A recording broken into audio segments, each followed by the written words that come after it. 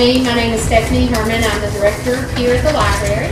Just to tell you a little bit about the history of our Black History Month, we have done stories of traditional civil rights stories and triumphs through the years. But what we try to do with our Black History Month over the last couple of years is we really try to find these unique stories. And I always say, honestly, and it really is the truth, it's my favorite month.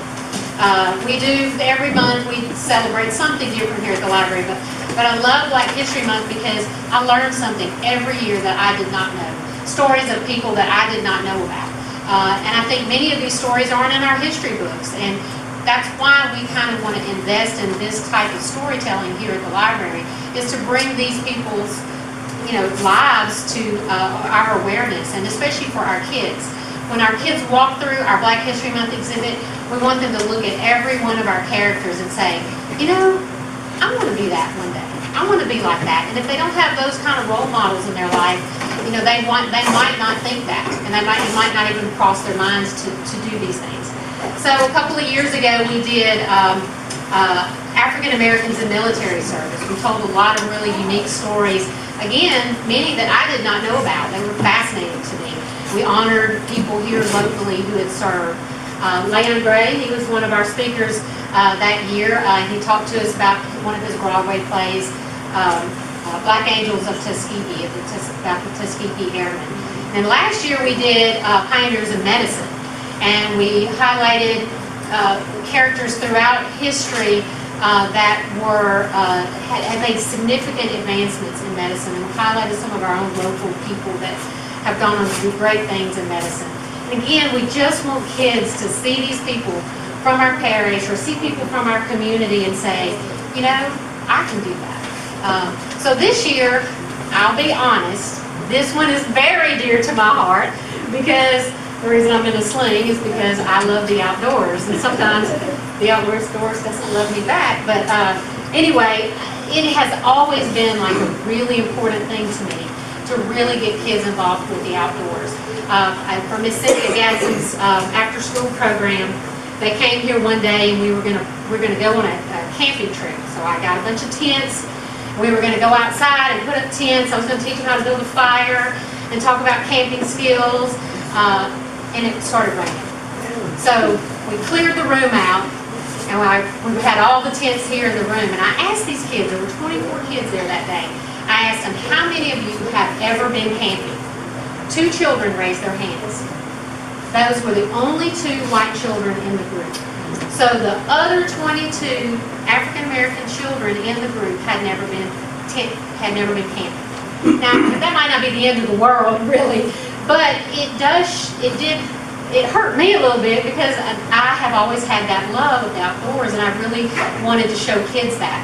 Well, we ended up making a mess, and we built a fire, and we made s'mores, and each one of those kids put up a tent and got in that tent, and you would have thought we'd just gone to Disney World, because they had a ball. So when this little theme came around, and we began to think of people throughout history that we could show these students have been involved with the outdoors, like I said, this one is very dear to my heart. I saw a video not too long ago, and they were interviewing prisoners in a prison, and they were talking about their outdoor time. They said how many, apparently it's required that inmates have at least 2 hours of outdoor activity every day. And they were interviewing the prisoners about, how do you feel about your outdoor time? It's very important to us. That's the time we're actually able to get outside, and we're able to breathe a little bit. And then they said, what if we cut your hours? We took an hour away, and we only let you go outside 1 hour. How would you feel? And they're like, that would not be good. There would be restlessness. There would be probably fights. We need that outdoor time. So then they asked these prisoners, do you know who does only have 1 hour of outdoor time every day? And they were like, who? School children. School-age children, on average, only spend about an hour outside every day. So it's a really powerful little video about the importance of getting outside. Why it's good for us, why it's healthy for us to be outdoors and really enjoy that. So I know I'm kind of probably talking more than everybody else is, especially about them. But it is dear to my heart, and I really appreciate what everybody on this panel is doing, and the pastors that are here, and the ministries that you have, the school teachers that are here, and the education you provide to our students about giving them all the opportunities in life that they could pursue. And this certainly is one of them, I think, that is important. So at this time, I would like to introduce Reverend Dredd. He's going to get us started. Let us pray. Eternal God, our Father, we come into your gracious presence this evening, Lord, with many thanksgivings in our hearts. We thank you for the lives that we have, and we thank you for this gracious opportunity we have to assemble here tonight to celebrate Black History Month. Heavenly Father, we thank you for those who trodden down paths and blazed trails before us. And Lord, we thank you also for those who are here today, whom you have purposed in their lives to live the lives that they live. And we pray for them, and we pray that everything we do here today will be to, most of all, to your glory, as well as informational and enjoyment for us. We ask these blessings in Jesus' name, and for his name's sake we pray. Amen. African American Explorers and Adventures, Black History Month 2020, Union Parish Library. The goal of the 2020 Black History Month is to reduce stereotypes and barriers for African Americans in the outdoors by celebrating the lives and stories of explorers and adventurers throughout Black history. Join us as we step into the shoes of pioneers that climbed Mount Everest and explored wild and unforgiving landscapes. The courageous, the bold, the audacious. They were farmers, hikers, naturalists, biologists, environmentalists, rangers, cowboys, stagecoach drivers, fur traders, mountain men, farmers, aviators, soldiers, hunters, botanists, mountaineers, climbers, astronauts, guides, abolitionists, U.S. Marshals, spies, scouts, surveyors, zoologists, wilderness trekker, astronomers, conquistadors, cyclists, backpackers, writers, poets, campers, settlers, and founders. This list was not the past, but rather just the beginning. Mr. Torrance Strong, cyclist activist. Mr. Torrance is a native of Monroe, Louisiana, holds a BS in psychology from Grambling State University. Correction, sir. No, sir. Oh, sir. Southern. All right, well.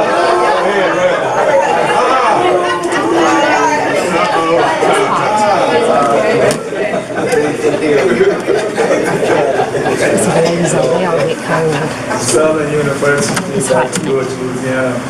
He's maintained his love for cycling since childhood and has emerged as a successful entrepreneur. Strong operates a bicycle-based business, T-Strong Transportation. As a current bike Texas board member, he has been involved in several bicycle infrastructure projects on the city level throughout Fort Worth and Dallas megaplex. He is currently a League of American Bicyclists board member, and his goal is to expand or expose more individuals to cycling as a safe, useful, alternate form of transportation. That's the one I would like to take up. Yes, sir. Strong also travels the country participating in various outdoor activities such as what's that? Kayaking? Yes, sir. Kayaking. What is that? Canoeing, kayaking. Yes. Okay, that's interesting. Very interesting. Cycling and we most of us familiar with running. He recently launched an adventure sport podcast, Life Out Front. The goal is to highlight everyday people that are enjoying the outdoors by being active and living their life out front.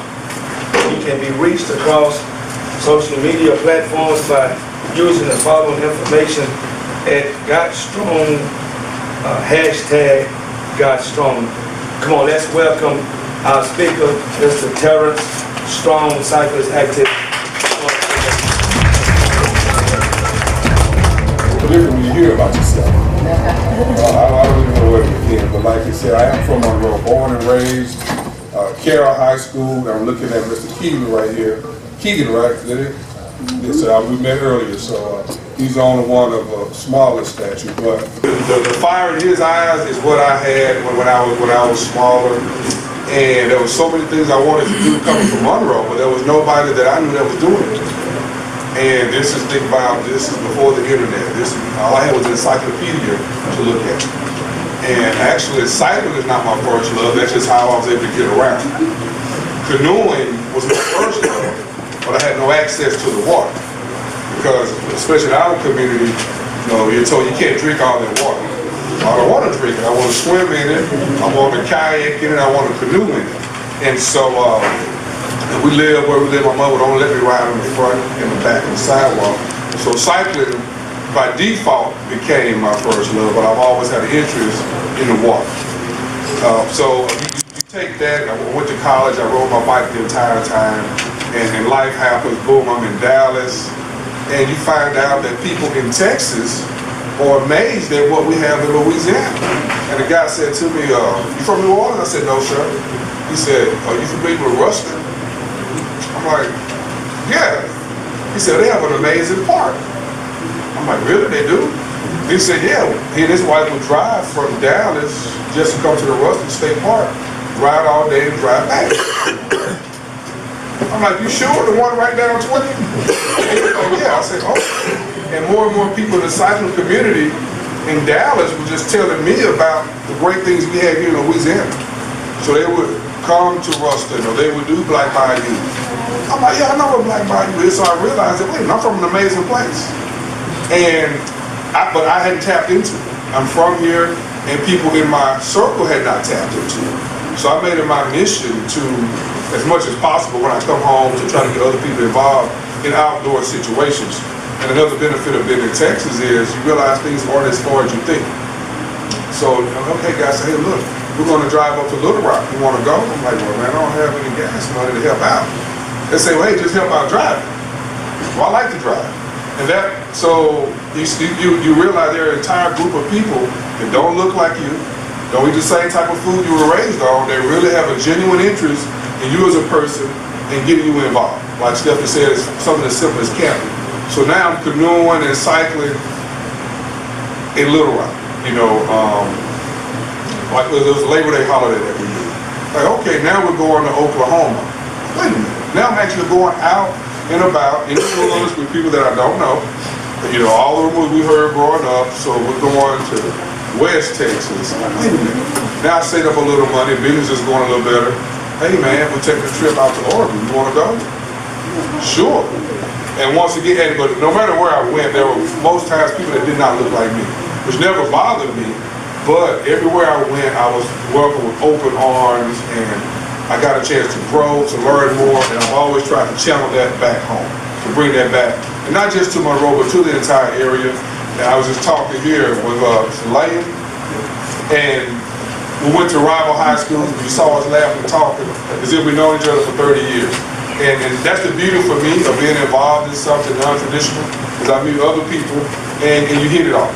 You hit it off, and I know we're going to talk and laugh afterwards. So, and we found out we have a few things in common. We do a few of the same people. But the passion I have for cycling is the best for me. Even we do the Eddie Robinson High School Classic. I ride my bike from Monroe to Grambling, 36 miles. For Bayou Classic week, 5 days, I ride from Grambling to New Orleans. So any chance I get to be on my bike, I hop on it. Now, a pushback I've always had. I've always been a little heavier guy, a little husky. At Sears and Penny, my mom had to get the husky size. So things I wanted to do, visually, I didn't fit.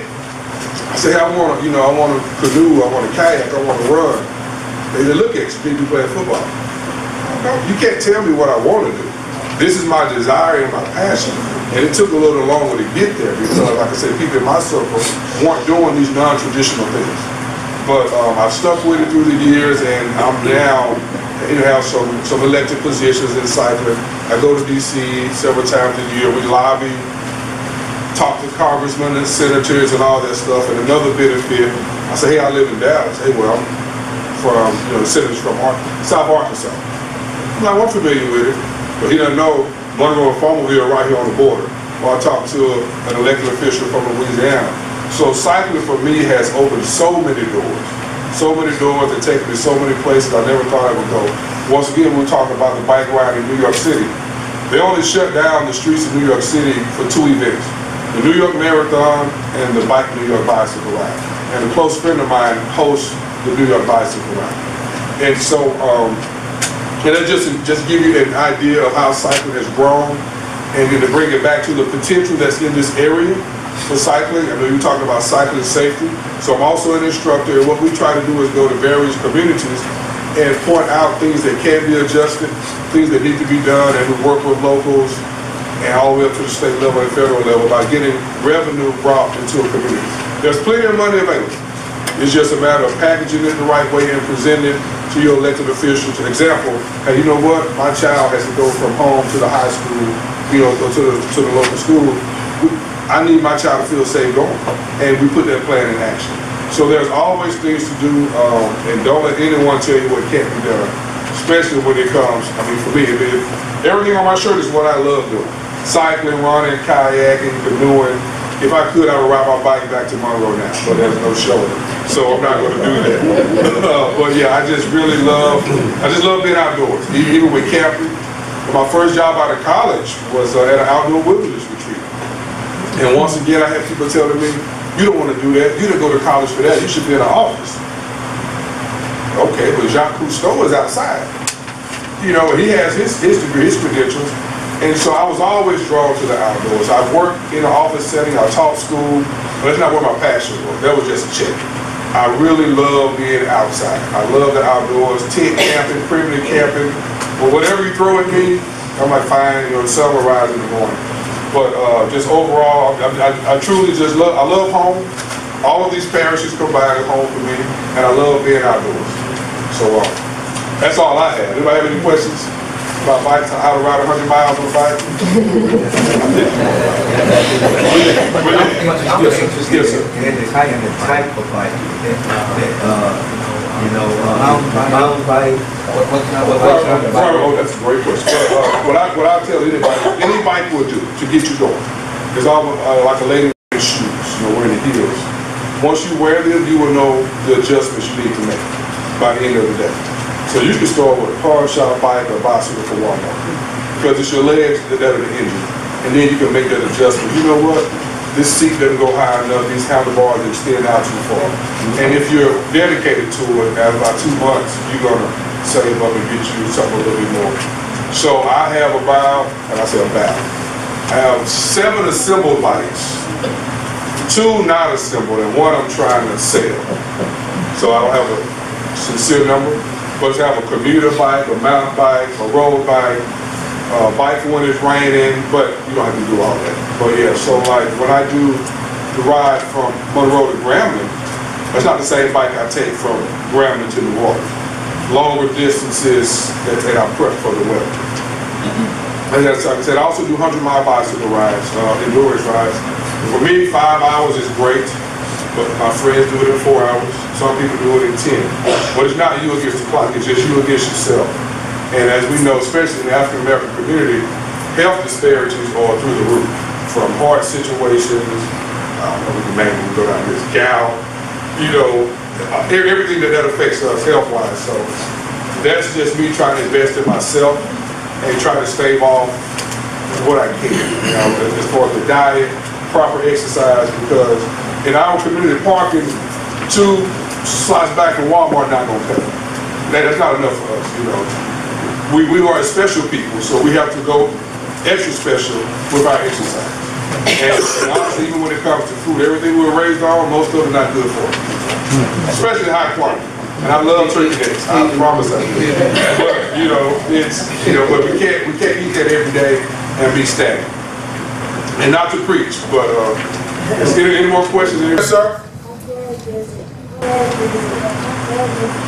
Woo, buddy. How fast is the bike go? For me, top speed, I don't know what they call it, 18. That's a great question too. I'm an 18 to 20 mile an hour person. So over 5 hours, it puts me at about 100 miles with 2 stops. The pros you see in the Tour de France, those guys average about 28 to 30 miles an hour. So that's 10 miles further out per hour. So they can do 100 miles in 3.5 hours, like nothing. And a beginner, probably about 12 miles an hour. Oh, yes, sir. Well, what's a good speed if you start? Oh, man, let me see. Somebody like you, what, you about 4th grade? Oh, okay. Well, this is February. Yeah, school almost out. Yeah, you're almost 4th grade. 4th grade projected. All right, so for you, if you got on the bike and you rode about 30 minutes a day, I think that'll be good for you. You start off going to the store, riding around the neighborhood, and any bike will do. It doesn't have to be an expensive bike. That's the question, what's that? That's all right. Okay. Anybody else? Thank you, Terry. Oh, okay. One more. Yes, sir. About this program. Okay. You're talking about how did you get something started before the community? Okay. The website is bikeleague.org. But I'm glad to talk to you after this. But bikeleague.org. And what we do is this is a national organization, and we sit down and figure out what are the needs of for a particular community. And we also issue out awards. So you have the bicycle-friendly state, bicycle-friendly colleges, bicycle-friendly schools and communities. So bikeleague.org. And he has brochures and cards at his display on the other side of the library too. I think, yeah, there's a nice setup outside. And with information on that, but I'll be glad to answer any questions you have. And to your point, a community like this, you say, you know what, right now we just want street lights. We just want speed bumps. I mean, just the small stuff. And we can help you get set up with that and who to get in contact with on the state level. And those things are possible. Yes, sir. All right. Another question? Okay. You said what color was what now? I didn't hear you. Oh, my bike? My first bike was red with yellow flames, so let's go with that one.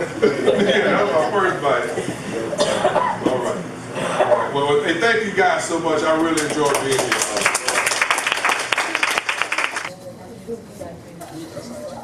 Well, good evening, everybody. Good evening. And good evening to my fellow Southernites in the house. We have any Southernites in the house?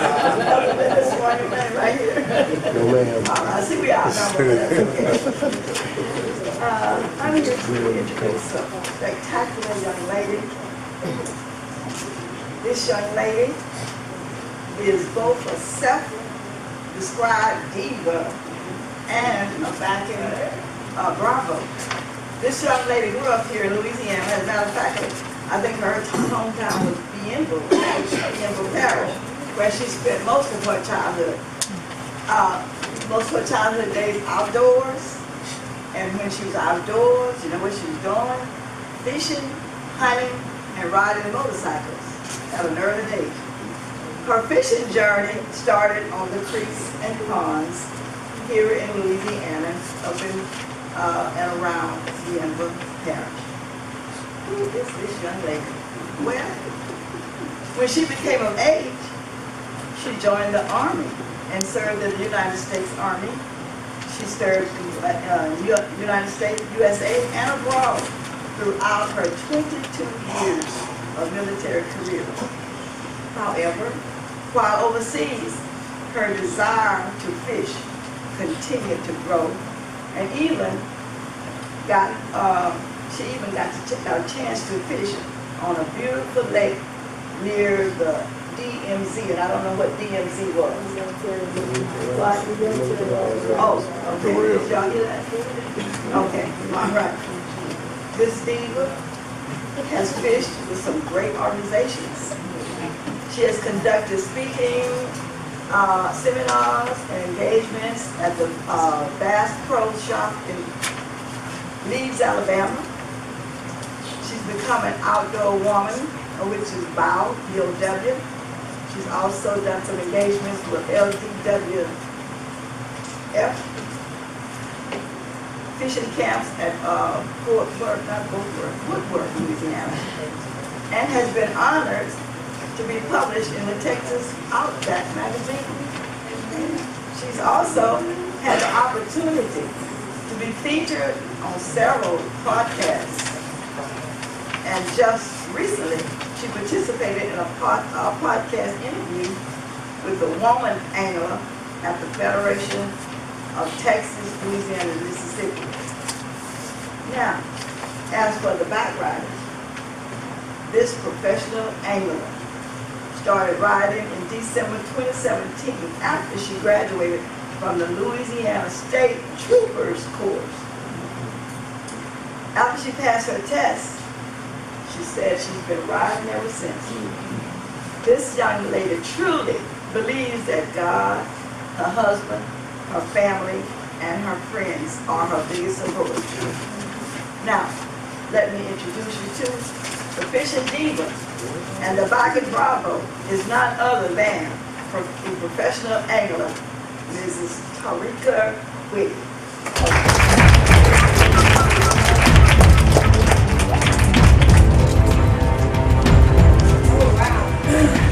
Oh wow. And everything that I do in my life is always, it's always based on my faith, and anything I do is about my faith. My faith and my family are all important to me. I don't know if I can even come close to what Hans has done, but I'm gonna give it a shot. I have been all over the world defending this country and been in places I haven't liked. I met my gorgeous husband while I was in the military and doing drill sergeant duty and all of that. I've done a lot of engagements, and let me tell you, every place I've been, there's not been one person in the room that looks like me.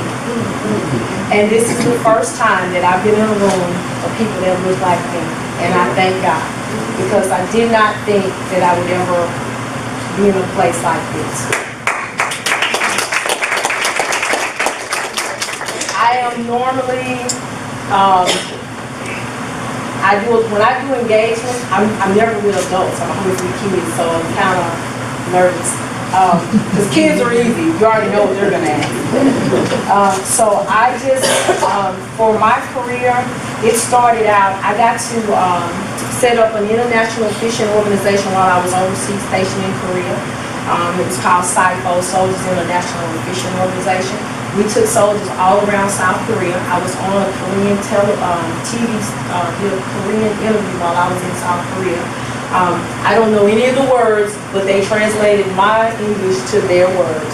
I was in the Korean magazine. I got to fish with a lot of guys over there. I am probably the only person that looks like me that's ever been given an opportunity to be on a boat staff and to stand out in front of people. Because in my world, there is not anyone that fishes. And the problem that we have in our community is that our children are so terrified of the water that they don't get to go out and see the outdoors. We don't take the opportunities. I understand that we grew up in a time where, you know, we walked the ponds and creeks, and our family, our elders told us, hey, don't you get in that water, you're going to drown. Or I can't drink all that water, you can't drink all that water. Listen, nowadays, you can go, like I tell the kids at Fort Polk, there is always swimming. You can go to the inside, you can go to the gym, or you can go to the pool on Fort Polk. And those kids get to swim in there for free. But when I go to the pool, you know who's in there in the pool? Not any of our kids. Because because our kids are taught that, hey, basketball, baseball, football is what's gonna make it. No ma'am. Fishing is a billion-dollar sport that is completely untapped. And there are places and you will never see that you'll only hear about. My husband and I are one of two people that goes to a show that's called ICAST. ICAST is done every year in Florida, and for the last 4 years it's been in Florida. ICAST consists of all the tackle that you will see for the following year. So for example, this coming July, we'll be at ICAST. We'll be doing live video feed, and we'll be seeing all the tackle and all the boating equipment, anything dealing with fishing, we'll see it in July of this year, and it'll come out to the consumer next year. Women in fishing right now are, whether they're a minority or not, they serve as 17%. When we went to the show last year, they did a symposium and it's called 50 by 50, and it's Take America Fishing. You know how come you don't know anything about that? Because nobody's talking to you all. Fishing is like the biggest. Fishing is the big secret, unless you're talking to somebody. And me, because I love the outdoors and I love the fishing, I love meeting new people and I love doing this, I'm always asking questions.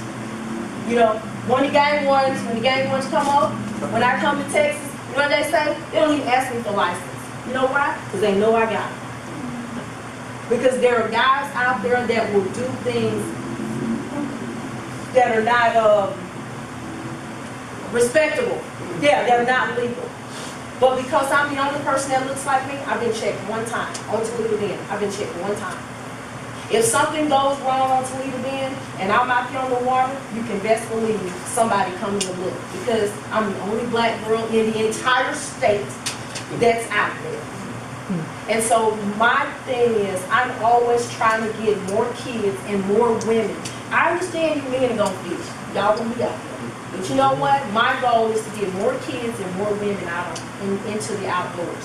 And listen, don't worry about your hair. Don't worry about the water. Don't worry about the sun. Don't worry about your makeup. And I already do that. It's all about getting our kids and getting more people out there, because this sport is growing. And if we don't do something to save our children, nobody else is.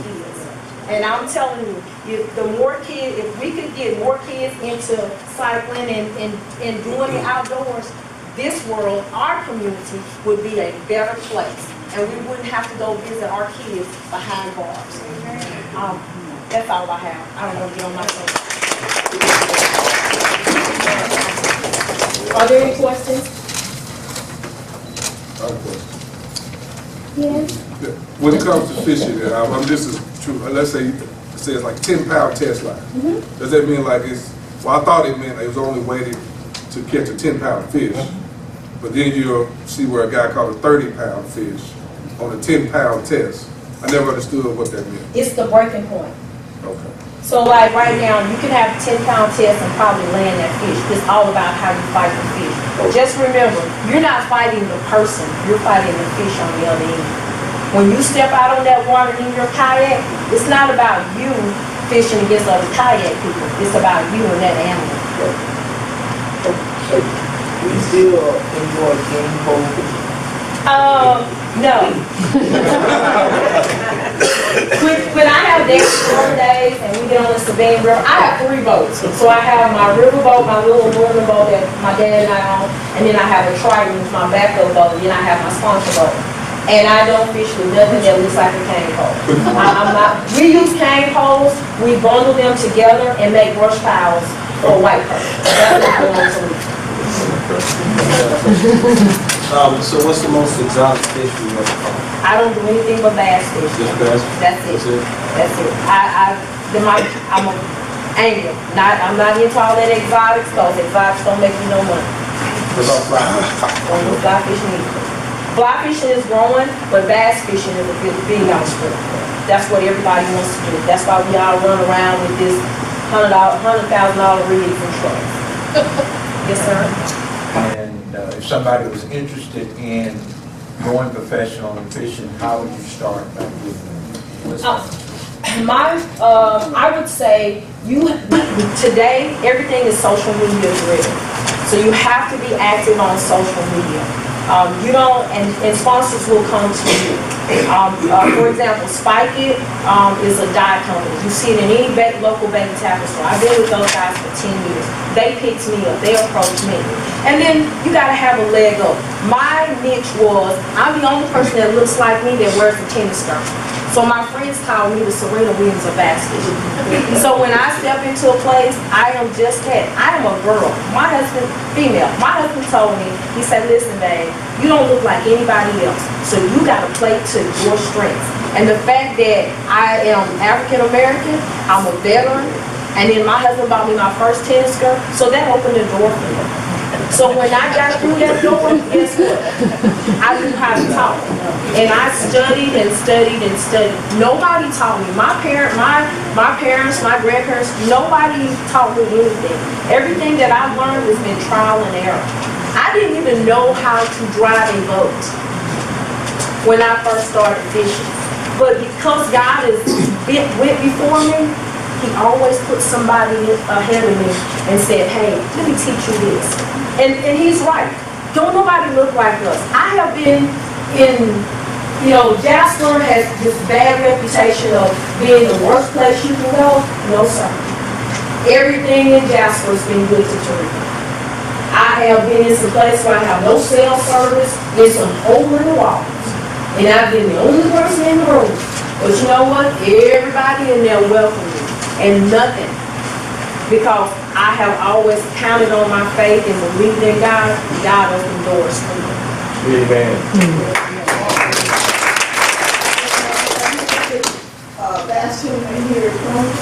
No, ma'am.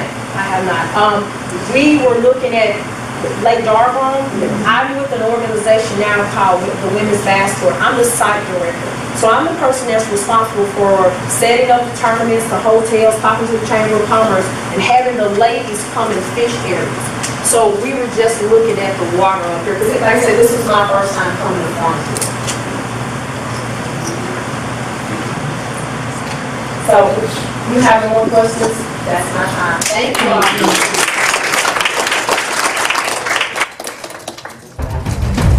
Good evening, everyone.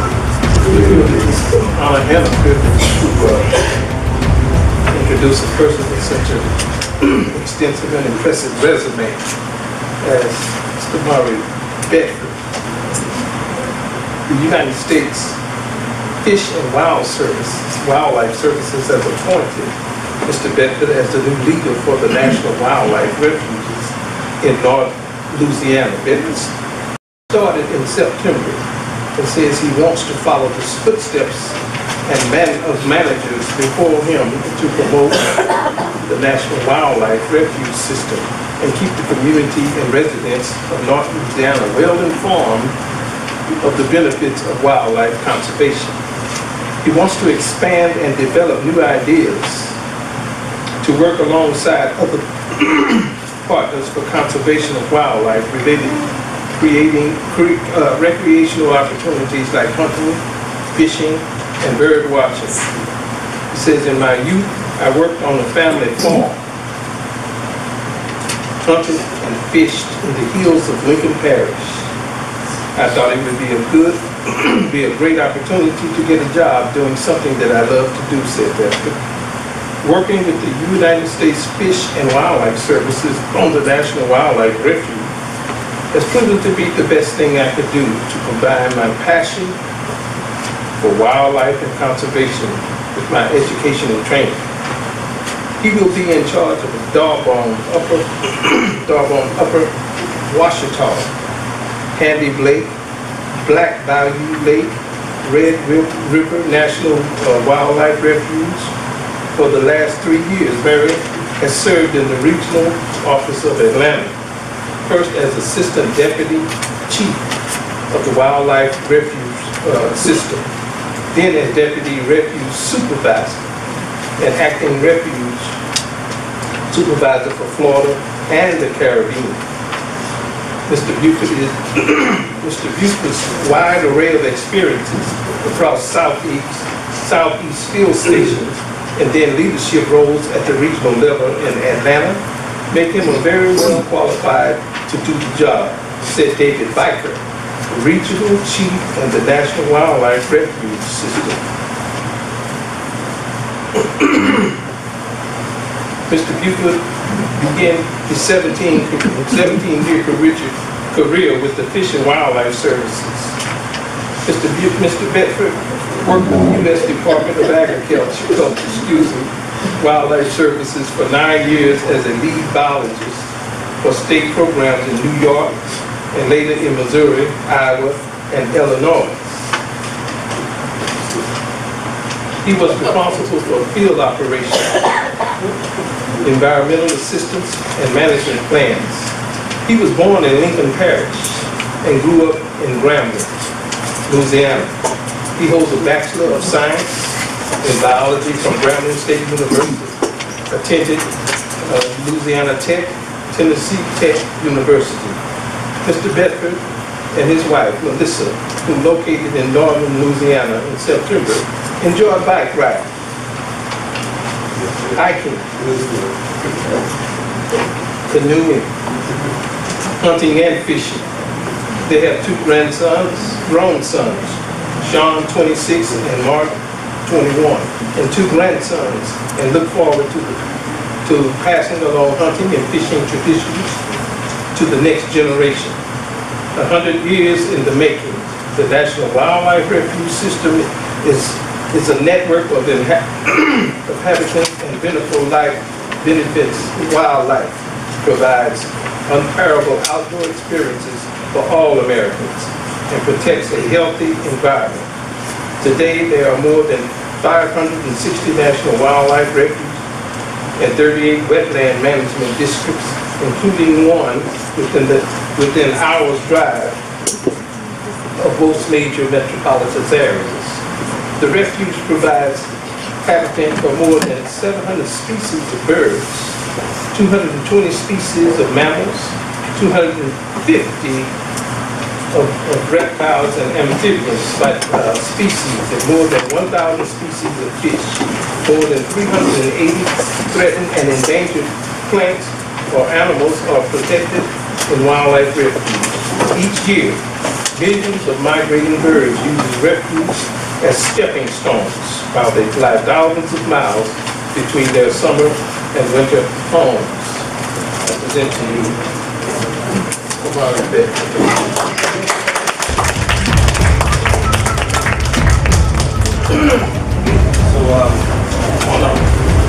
Say good evening to everyone. I didn't write all this stuff. That written by the last job I had before I moved here, which was about 5 years ago. So they had to get their clothes in about fish and wildlife service, about all the animals and all that other stuff. But what it all boils down to is that pretty simple, straightforward.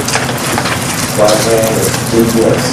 Amen. That's the way it all sums up. I want to thank Ms. Herman for inviting us to invite me and the rest of the panelists.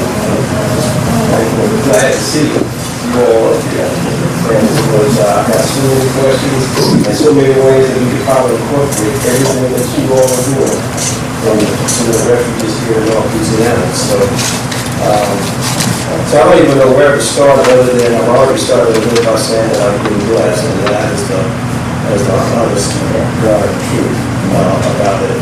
I grew up in Maryland, hunted and fished when I was a kid, and I think I was a junior in high school when I started thinking about college and so forth, since it was the greatest university in Louisiana.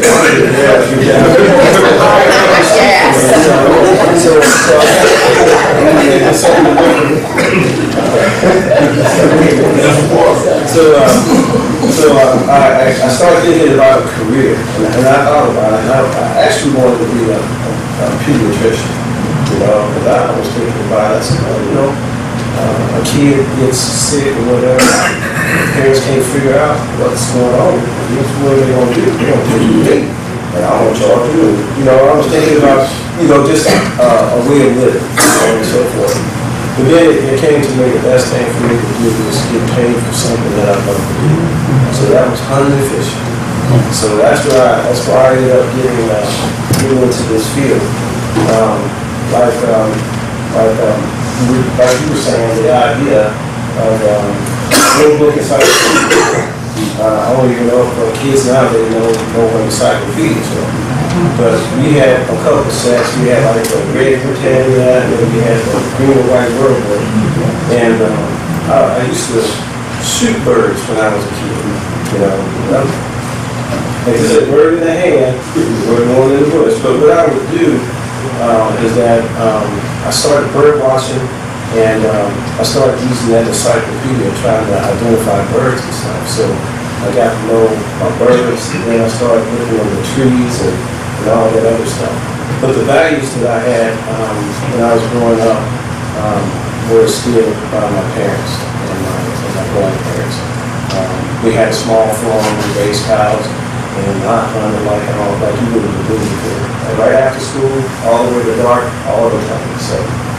So my first job was working for USDA as a wildlife biologist with them. And my first job, federal job, was in the state of New York. Rambling young man, never been to any place that much. So I thought about it and I said, well, New York is one place I probably would never go. So I took the job and went there. I was making about $14,000 a year living in the state of New York. But that was the most money I had ever made. You know? So I went and did that, and since my career started right back in those days, I moved around about 9 times in my career, and had a chance to see a lot of amazing things, work with some endangered animals, and been really blessed by just some of the experiences. One of the interesting things about this career and a lot of the work that we do is that you're right. You don't see enough of us. Even here, every place I've gone, I've been trying to promote getting outdoors, canoeing, and some other things too. And the first thing I hear is are there snakes out there? Yes. Well, I'm not going. You know, are there alligators out there when you go canoeing? Yes, they're out there, but they're not thinking about you. I'm not going. You know, and it's a fear. And that's and to be honest with you, there are people in this society that want us to be afraid. Yes. Because they can do things to themselves. So, you know, if you really think about how good God is on His creation, you ever pay the time to look at the sunset, or just see the colors of a duck, you know, just, you know, it's amazing, you know, of how, you know, God has done so much.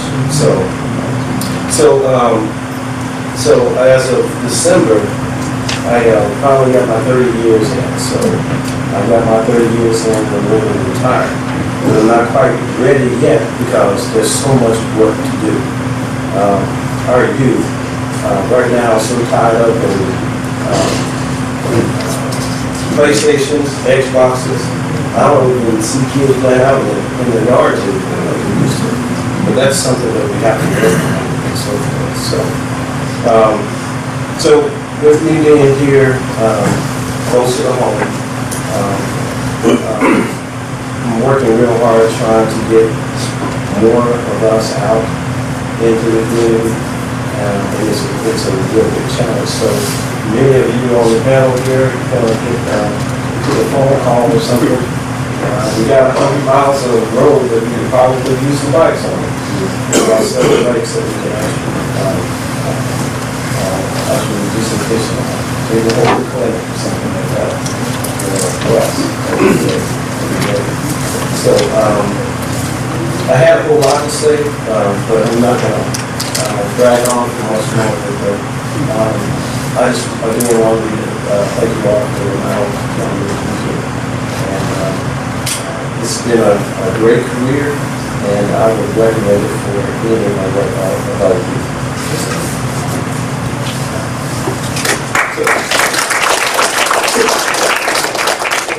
Any questions?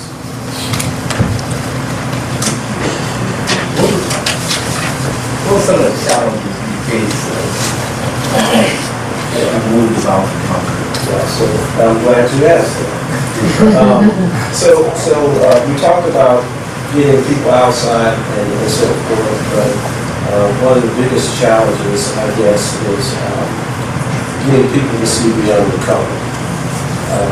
What I've learned is that because of the color of my skin and stuff, people automatically feel that you can't do anything.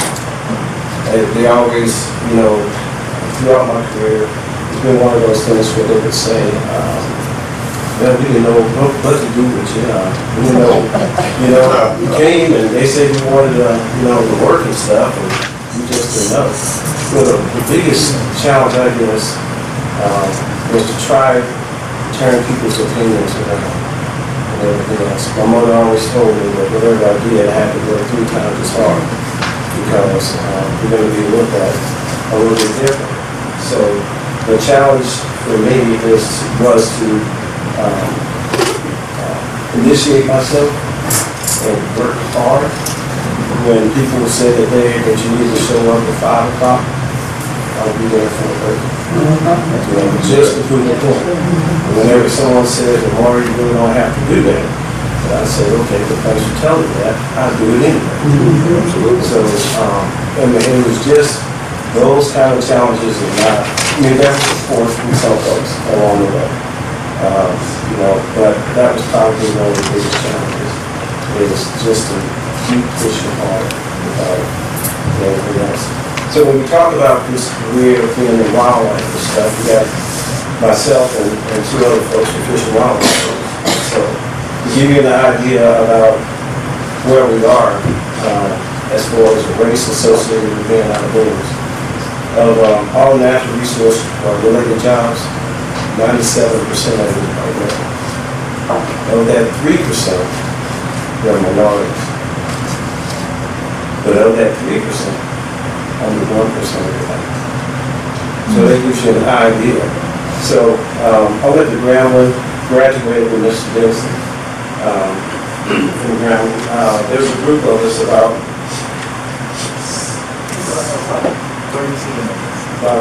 original group? About 6 of the original group. And there's probably 16 more in addition to that, I graduated from Grambling, one of the greatest universities ever.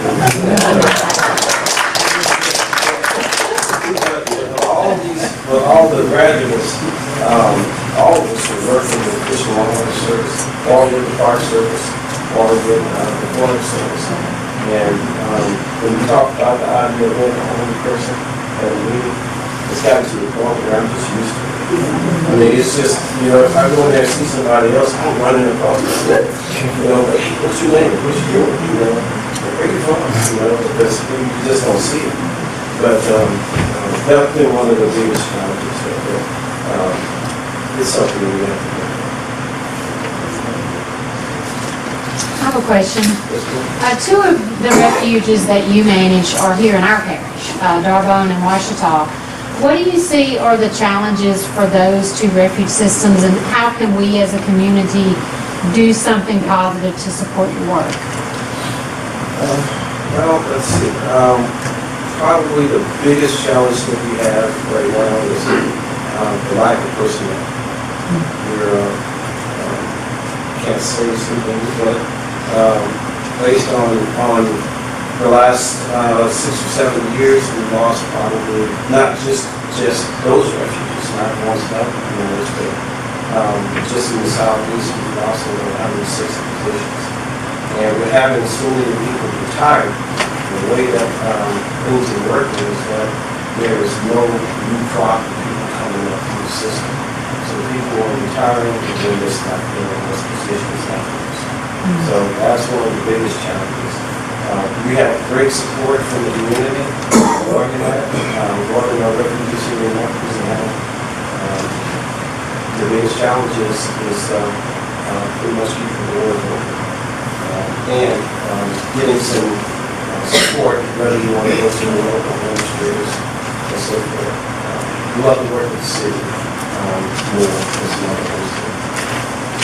What, someone just starting out, what would be the base pay? The biggest, if we could start out. So now, with the pay scale right now, it will probably be a GS4. That's what I started off as. GS4, I think, was probably about 19,000. Started off. But the way that it works is that once you're on board, so that every year you're available to make promotion possible for depending on what you come to. So opportunities are there. Opportunities are there. From the start of the limit, if you want, I had to move 9 times in order to do it. And walking some stuff that most folks would cringe at.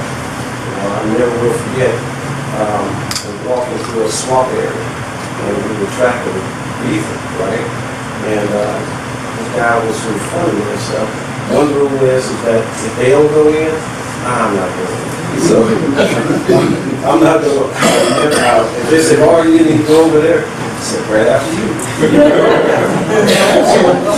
so anyway, I was in my waders. And I'm just saying, well, please don't let him knock us and bite him in the face or whatever. But the water was up this high. It was just massive grass. It was a real wet place and stuff.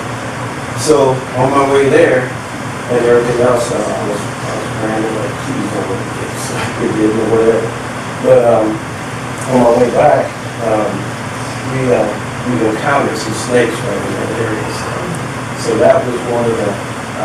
I played it off as best I could, and one of the things I figured out is that you're trekking in high grass or wet areas or whatever, don't look around it, because if you look, you're going to see something. So if you see a tree that you headed to, get to that tree, and then turn around. But not if you're going to have to go back.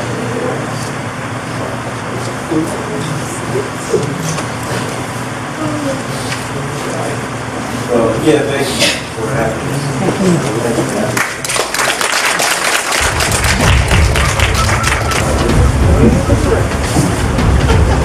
Good evening.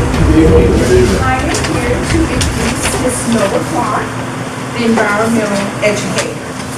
Nova Clark is the environmental educator for Black Bayou National Refuge and works explaining the wow to refuge guests, students, and other programs on a daily basis. But believe it or not, Nova was a city girl. She grew up as a city girl in Miami, but this is actually where she developed her affection for reptiles.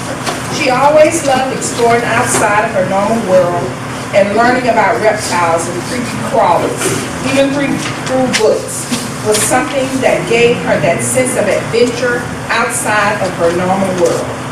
In college, as a geology major and as an active participant in the University Outdoors Club, she truly started to really enjoy being out in nature and hiking and camping. After college, she interned at White Sands National Monument, now National Park, in New Mexico, and that started her career as an interpretation ranger.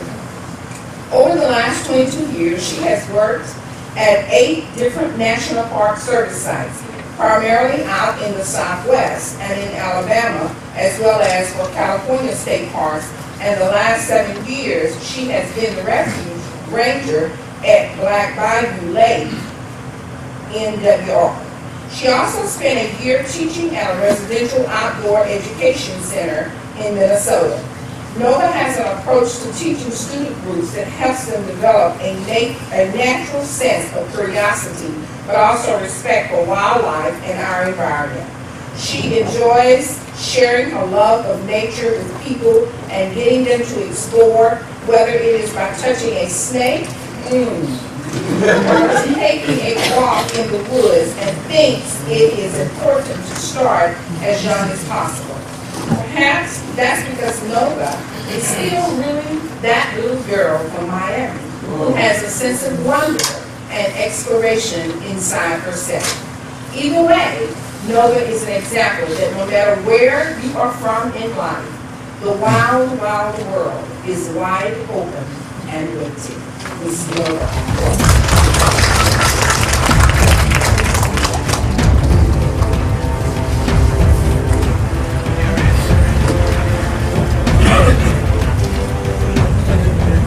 Well, thank you for that nice introduction, and thank you So yes, I was a city kid growing up. My parents still never quite figured out how I ended up being a ranger. They were very confused. In fact, they were pretty convinced I was going to be a lawyer. Because I was going to be a lawyer when I grew up until like college, and I was like, I only want to spend 3 more years in school. It's like doors. They made me take the LSAT after I graduated from college. And I was like, you are going to take the LSAT. Bad you up on that. But I was lucky enough to be able to go on a couple of programs in elementary school with the National Park Service out and be outside. And one of my first memories from that is going to sleuth log in the Everglades with alligators right there. I was like, that's all. Which is why I have no fear of alligators now, because I'm like, oh, that's all they can eat me. They're not going to eat me now. So one of the things is people mention that you don't see people like us outside. For me, it's kind of an interesting thing. My dad is Jamaican, he's black, my mother is white. And what I found is usually somebody else who is black can recognize that I'm part black. Somebody who's not black, I'm everything else in the known universe. Whatever. Just not anything. The Navajo is pretty funny because I was like, Navajo's don't have really hair. Not at all. But that was when I worked in the Southwest. So the expectation is, if you see somebody in that area, they're what you think's supposed to be there, one way or the other. So I went to college at Washington Lee University in Virginia, which is named after the 2 people you think it's named after. It's an old school, but I was lucky enough, I got a scholarship, because the reality is, there's not a whole lot of minority students who went to that school. So I was a good student in high school. My parents were like, you will get a scholarship, one way or the other, if you want to go to college. And when I got there, I was still going to be a politics major, because I was going to be a lawyer, but the requirement was you take a science class. I was not going to take biology, because I was not going to dissect anything. Chemistry, no. Physics, absolutely not. So I was like, oh, geology. And what geology does is it gets you outside, because the rocks are outside. You have to go hiking, you have to go walk around in the woods. And because I went to a very small school, it was 1,600 undergrad, your professors knew who you were. They called you out, and I was lucky enough my sophomore year as I went on a trip out west with our geology department. 3 van loads of college students, 1 60-year-old professor. We went out west. It was my first time out west, and I fell in love with it. And then I've been camping and everything in college with the Yachting Club and stuff like that. But it really made me realize I want to be outside. And one of the things that's sort of been an ongoing fun stuff with the geology department and working with some other people is, for whatever reason, African Americans don't seem to want to become geologists. I don't know why. But it's also like a lot of the HBCUs do not have any geology department, no geology programs. But if you think about it, especially in Louisiana, petroleum geology, looking for oil, that's where money is.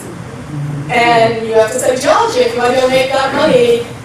And so it's a shame that that's not emphasized at all. There's a couple of people I know who are working to try to get African Americans into geology. Because you can make some money doing that. But it doesn't involve being outside.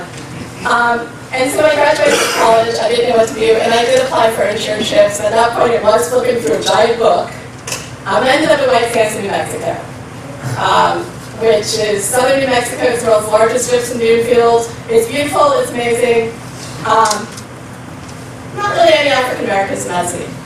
There's a couple of military bases, and there were some people there.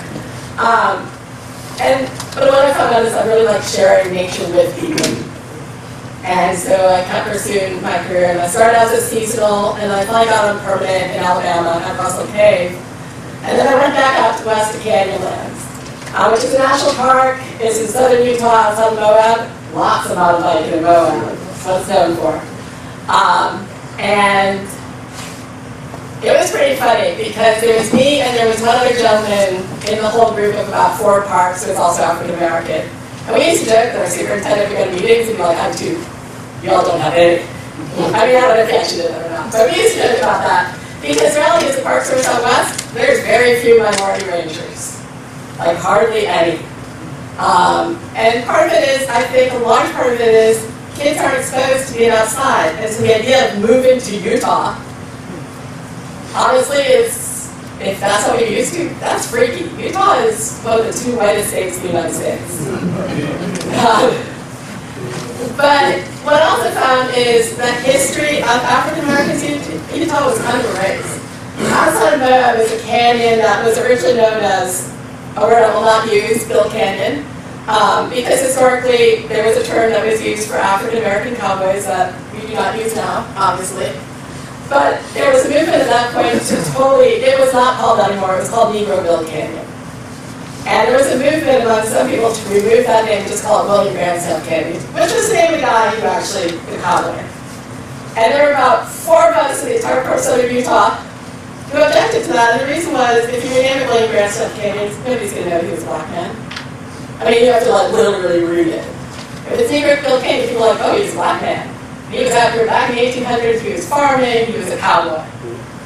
We also had on site, we had an archaeological site that was unfortunately a wanted poster for another light billed person. And I remember people were like, you should change it, you should wipe it down. Like, first off, it's an archaeological site. It also shows there was also a black man out here, out west in the 1800s. And what you have to do is educate people about why that term was used back then. Obviously, we don't use it now, but in the 1800s, that was unfortunately common usage at that point. You can't just wipe history clean by renaming it. So I worked out west for a lot of years, where there were very few minority rangers. I remember one time it came when a black couple walked in, and we looked at each other and we were both like, wow. Because they didn't expect to see me, and I totally didn't expect to see them. We had this other chat, they were from California, they were great. And they were traveling to national parks. Very few people do that. Who are not white, in all honesty, or foreign. There's way more Europeans who come over to our national parks than African Americans. So you can meet people speaking every language known to man, but you're not too likely to see an African American family out in Canyonland to the Grand Canyon. And that's all our heritage. National parks are meant to work for all of us. So I bounced around a lot of times out west. My job before this was at Tuskegee Institute in Alabama. And I knew Booker Washington and George Washington Carver were, but when I worked there, I had to really know who they were. And the thing that's erased from the history books is both those men were outdoorsy. Dr. Washington was usually dressed in a suit when he was outdoorsy, but still, he liked to garden, he was outside. Dr. Carver went wandering in the woods for days. He'd go wandering off. He didn't care. He was a mycologist. He studied mushrooms. He's made more mushrooms than a lot of other people. At that point, nobody knows that. All I think about Dr. Carver's peanuts, which he did make 200 plus things out of peanuts and sweet potatoes. But he also was a fantastic artist. He could sew, he could paint. He made paint for people, for former slaves to make sure they could have beauty in their life and paint their house. So it wasn't just this old thing. And Dr. Carver was very much open to everybody. And so we did a lot of environmental education, we talked about gardening, all of that stuff. And I worked with a lot of college students at Tuskegee. They interned for me, and also high school students. And I remember once spring, I was like, let's go canoeing. And they all told me, they're like, this is about black people do not camp. I was like, really? Like, everybody insists on that. They're like, no, Miss Nova, we do not do this. I was like, we're going kayak canoeing. And they're like, oh, I think they're all convinced I was going to kill them or something. Yeah, it was like during daylight. I wasn't thinking about what's at night. They had the best time where they actually gave it a chance. They were like, oh, this is actually kind of fun. And for me, the other thing that I always point out to them, I was like, so historically, you do realize that African Americans spend a lot of time outside.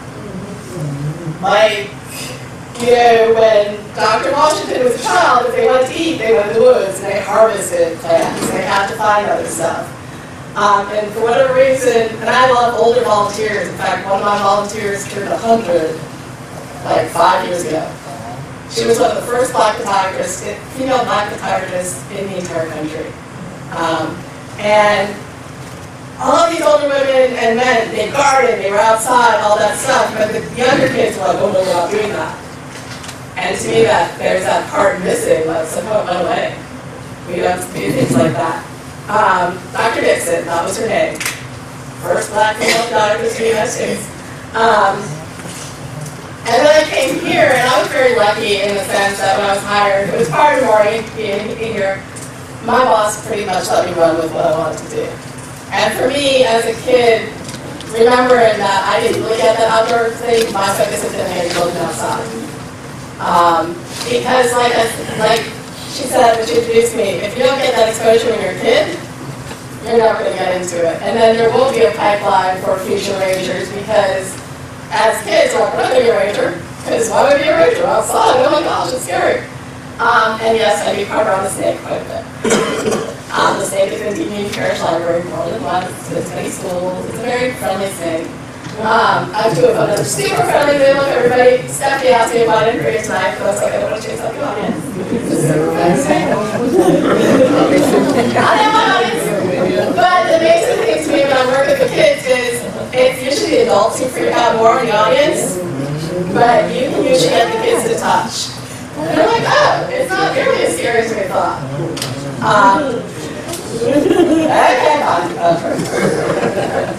I told them nobody has to touch because they said the snakes are part of the ecosystem.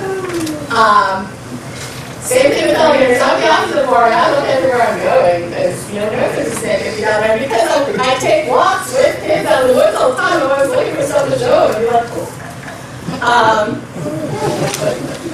Snake gators, spiders, all that stuff. I have a healthy respect for them, but I'm not afraid of them. Because nothing's actually out to get you except mosquitoes. That's what I told the kids. The only thing out to get you is mosquitoes. They're non-discriminatory. Anybody knows. So I work with kids. I've come to the library several times, been off the state. And then a lot of what I do is within Marshals parishes as it's closer, and it's easier for the kids to get there. But at this point, I visit 3 elementary schools once a month. J.S. Clark, which is a science magnet school, Bowley, and Markel Falk, all of which are low-income minority schools. Those kids are great.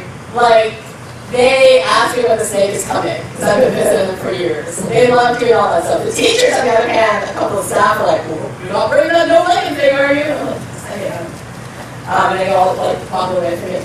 I also visit all 4 Head Start centers in Monroe every month, and I read with those kids.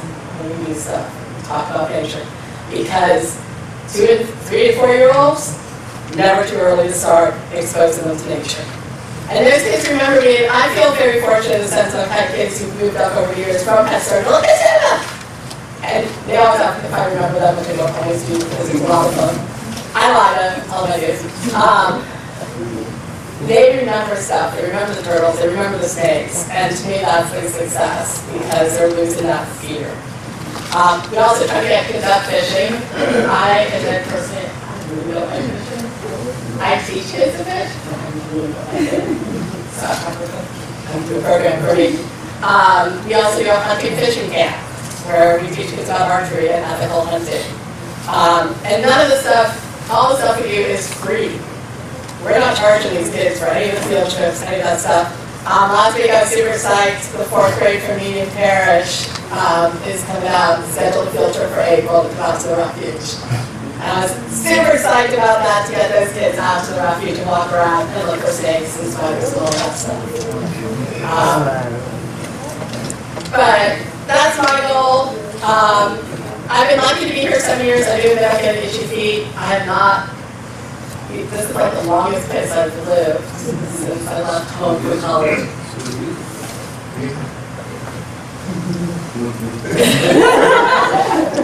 There's also rather less jobs open now than there used to be. But I really do love what I do here, and so I really appreciate it for having that opportunity here to reach out to the kids. I was on a multi-refuge ranger, park ranger one day, and on either the road, or they tell me I have to like not talk about the Park Service, my former agency, but they told me I should go on my uniform, my service, and all that service. But yeah. But thank you all for having me. And if there are any questions, so would you let everyone know how many kids come through between May, the month of May, or well, this year I've had a lot of field trips this month, in January. Over the course of the school year, we have about 5,000 children who come through the refuge. And so as Maury mentioned, we are very low in staff. So I depend on volunteers and interns. I pretty much talk to all those children one way or the other. You know, I'm very much a hands-on field ranger. I have absolutely no desire to become management, really. There's a lot of bureaucracy and paperwork, talking to people in the regional office. It's why I just get to do what I enjoy. And one of the jokes about being a ranger is you get paid in sunsets. That's a little Hollywood joke. I get paid better than sunsets, but you don't go into doing this if you want to make money, in all honesty. Really my thing, so. Well, I just wanted to add that Nova has been really wonderful to our parish. She comes to our summer programs that we do here. She comes to our after-school programs we have here. And, you know, she's been here many years. She's probably seen hundreds of our children here in our parish, so we thank you very much. All right.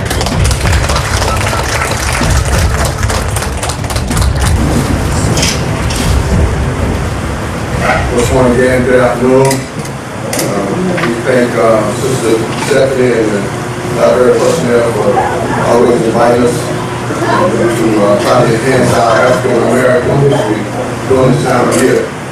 So I'm here to talk about Mr. Leon Gray, playwright and director, who's a native of Louisiana. He's a storyteller, historian, writer, director, and an actor. That director part, I already put in my resume. He told me he had a play that was coming out soon. And I just want to let him know that, you know, we do have an actor. So his Broadway plays brought stories to life that are not often the feature of history books and children's bedtime stories. However, the significance of this work is that he often confronts social norms and stereotypes and helps bring people together and highlight the legacies of our outstanding Black history, lives that may be gone but not forgotten. So at the same time, his plays include Black Angels of Tuskegee, Kings of Harlem, Black Sparta, and his most recent play, Cowboy, which debuted at the National Black History Theater Festival in 2019 about the life of Bass Reed, which was a Black cowboy. America's first U.S. Marshal, and the true story of the Long Range. And it was some idea in his introduction about Bass himself, and here it is, none other than Mr. Leon Gray, playwright / director.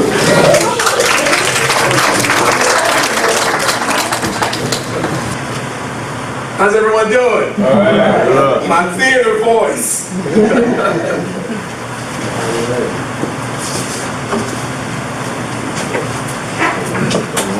So we had to shift the monitor here so the image may be a little shifted.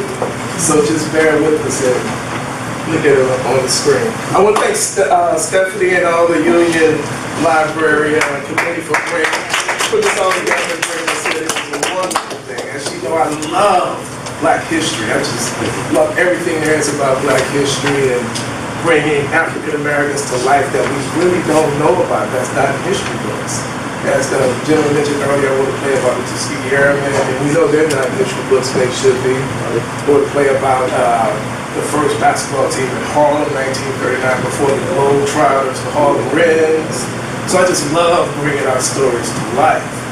And today, when she told me this was about the outdoors, I grew up in Alexandria, Louisiana. Yeah, right down the street. And I didn't do a lot of fishing, I did a lot of crawfishing. You know, so everyone is talking about the outdoors. It just brought back memories of being a kid and drinking from the water hose to being outside. So it's just brought back some great memories. And I'm honored to come here and just speak about my new play that I wrote about that's dealing with the Wild West.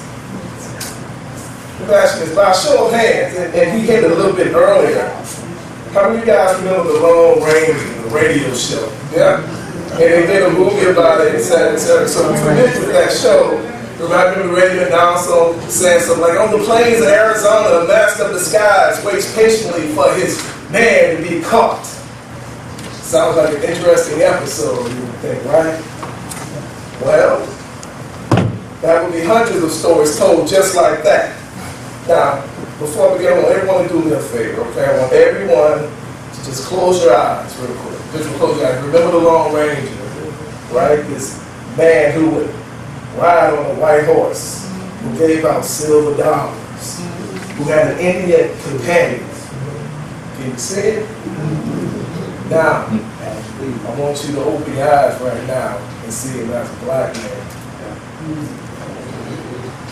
Bass Reeves. Yep, this is the man many believe who inspired the Lone Ranger character. He was a 19th century Arkansas slave who became a legendary deputy U.S. Marshal, capturing more than 3,000 criminals. Now, growing up here in Louisiana, we all have ridden horses, and as a small boy growing up in Alexandria, I would watch many cowboy movies. The Good and the Bad and the Ugly. Remember that one, Clint Eastwood? True Grit with John Wayne. But I had never seen a black cowboy in any movie until I saw this crazy comedy called Blazing Saddles. You know, and I sat down and pondered, was part of what for my next show I wanted to write, you know?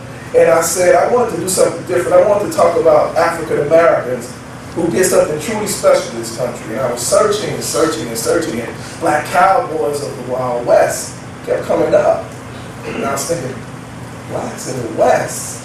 I mean, that can't be real because I never heard of it. I never even heard of anything about black cowboys. So I did some more research and found out that yes, there were black cowboys. During the Civil War, cattle owners then entrusted their slaves to tend their cattle herds while they were away. After the war, many of them were free slaves. So they were good. They were hired to help round up the cattle. And as I continued to read upon these men in history, there was one that no one never talked about. It always really stood out. He stood about a solid 6 feet 2 tall inches, weighing about 200 pounds. He said he beat a man, 2 men, at the same time with bare hands. Folks would say if you got in a gunfight with him, it was like committing suicide. I'm talking about the man who spoke and saw earlier, Bass Reeves. A little history about Bass. He was born in 1838 Arkansas. He would become the first black U.S. deputy marshal west of the Mississippi River and one of the greatest frontier heroes in our nation's history. He was owned by a man named William Reeves of Texas. Bass took his surname of his owner, like the other slaves at that time. His first name came from his grandfather, Bass Washington. When the Civil War broke out, Texas sided with the Confederacy, and George Reeves went into battle, taking Bass with him as his servant. Now, word goes that he and Bass got into this fight over a card game, and Bass beat him up and ran off into the Indian Territory. And that's where he learned everything. He took refuge with the Seminole Indians, the Cherokee, the Creek, learning their customs, learning their languages, their tracking skills, and most of all, learning how to shoot so well. Freed by the Emancipation Proclamation in 1863 and no longer a fugitive, Bass left the Indian Territory and bought land in Arkansas. A year later, he would get married and have 5 boys, and 5 girls too.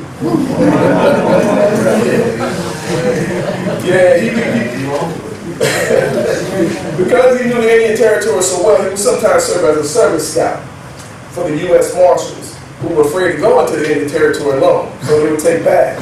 Now, because of his knowledge in this area, as well as his ability to speak several of their languages from staying with him so long, he was soon recruited to be a U.S. deputy. He was right there at the bottom.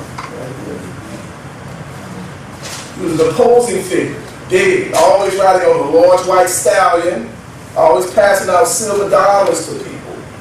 Bass got so good at bringing in wanted criminals that everyone was afraid when they found out he had a warrant out for them.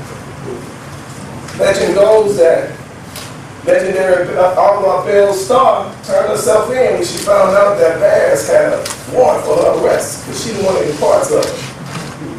The tales about he captured criminals are legendary. One of the story goes like this, and I want to read this to make sure I get it right. Bass set up camp 28 miles from where 2 criminals went where they were hiding in their mother's home. He disguised himself as a tramp, hiding his handcuffed pistols and badge under his clothes. Setting out on foot, he arrived at the house wearing an old pair of shoes, dirty clothes, carrying a cane, and wearing a floppy hat with 3 bullet holes in it. Now, once he got to the home, he told the woman who answered the door that his feet were aching and a posse of marshals were after him. And they were the ones that shot 3 bullets in his hand. She invited him in, and they began to tell him how her 2 young sons, they were outlaws, and all the 3 of them, they should form a gang together. Now, they continued to talk, and as the sun was settling, that's where a whistle comes from outside. And the woman went outside and responded with another whistle. And 2 men ride up. She introduced her sons to Bass. After discussing various crimes, the 3 of them agreed that they would be a good idea to join up. So they bedded down for the night, sleeping in the same room. Bass watched the brothers carefully as they drifted off to sleep. He handcuffed them without waking them up. When early morning approached, he kicked their beds and they both jumped up and shot. He marched the brothers the full 28 miles to his camp with their mother screaming at him the whole way. Within days, the outlaws were delivered to the authorities. And Bass collected a $5,000 reward. True story. Over the 35 years that Bass served as U.S. Deputy Marshal, he earned his place in history by being one of the most effective lawmen in the Indian Territory. 3,000 outlaws he brought in. 3,000. Helped to tame the Wild West and never received 1 bullet wound. Now this was a fascinating story. I'm reading all this online. I'm like, I gotta tell this into a play. So I said, okay, this is what I want to talk about. I want to talk about black cowboys and Bass Reeves. So I was eager to begin writing my new show, my new play. And it took me 3 weeks to create my new play, Cowboy. Now my storyline would be set in 1888, 23 years after the abolishment of slavery. U.S. Deputy Marshal Bass Reeves and his Indian companion Grant Johnson, a Creek freedman, find himself stuck in a saloon with 2 wanted criminals. Sounds pretty cool, huh? It was cool, got projections and everything. And I wanted to make my characters vivid and clear. And these are all my actors in my theater company. So I wanted to make the characters very precise. Levi, he's deadly conniving, he's a horse thief. His brother Gus is a heavy drinker, he's naive, horse thief. Silas was the bartender, he's fun, good energy. Grant was half Native American and half black. And of course, Bass. Now we will rehearse this play for 4 weeks. And it will have its debut at the National Black Theater Festival in 2019. Now when the show dates were released, all performances sold out in under 2 hours. I mean, it's the fastest time in festival history that all the shows will sell out. It's like everyone wanted to see the story about black cowboys. Everybody, because they'd never seen it, they'd never been done before. Bringing Bass Reeves to life for the first time on stage, where he is the image from the show. Bringing him on stage, people ask him, well, why did you name him to play cowboy? It's not a sexy name, people always say. And I say, well, see the play, you'll see. And once they saw it, they got their answer. There's a monologue in the play I wrote, where one of the characters, Gus, explains how a cowboy name came to be when he was a slave boy on the plantation. Can I share it with you? Yeah. Sure. You want to act a little bit? Yeah. All right. I'll read it. He says, cows. Master Lord's cows will always pour loose through the fence whenever lightning flashes through the clouds. Don't know why they cry over. It's like they all had hands or fingers pulling on the wood, break loose and get free. Some detour into the fields and down back roads, but they always seem to come back home. Except for one. Old Buck Joe. He was big, wide, must have stood about 2 feet inches high, weighing at least a full ton. As soon as the sky was black, Old Buck Joe would hightail it through the gate at full speed. The overseers would go out to bring him in, but Old Buck Joe wouldn't have it. He was stoned and grunt his head, charging first at anyone who tried to throw a rope around his neck. Master Wall spent lots of money to bring up at least 50 men to pull him in. But one day, it was pouring down good. Master Wall had tied Billy Ray up against the tree, giving him a hard lash because he had learned how to read a simple word. Billy Ray screamed and shouted, saying he was sorry, he would never ever try to read again. And as Master World pulled that wheel back one more time, boom, lightning and thunder, just like that, old Buck Joe was off again. And Master World screamed some bad words, raised that whip to take his anger out, and Billy Ray then shouts out, "I could bring in old Buck Joe!" So goes that look with Billy Ray in the eyes and says, "Well then, go get that cow, boy." Billy Ray goes his arm and takes out running from the field. 20 minutes later, he shows up with old Buck Joe. That's where I spoke. Can't believe Billy Ray got in that short time, rang up in. "How'd you do that?" Master Roy says.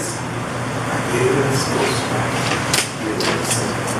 2 days later, boom, lightning, "Go get that cow, boy." Billy Ray brings him in 10 minutes. "How'd you do that again?" "I gave him his ghost back." Billy Ray got so good at bringing old Buck Joe, all the other slave owners nearby asked Master Roy if he could teach a few of their slaves how to wrangle their cows. Pretty soon, every plantation in South Carolina had 2 or 3 cowboys. I was a small youngin at the time, but Billy Ray whispered in my ear the secret of them to get that ghost back. He said, "Like slaves, they ain't want no rope around their neck.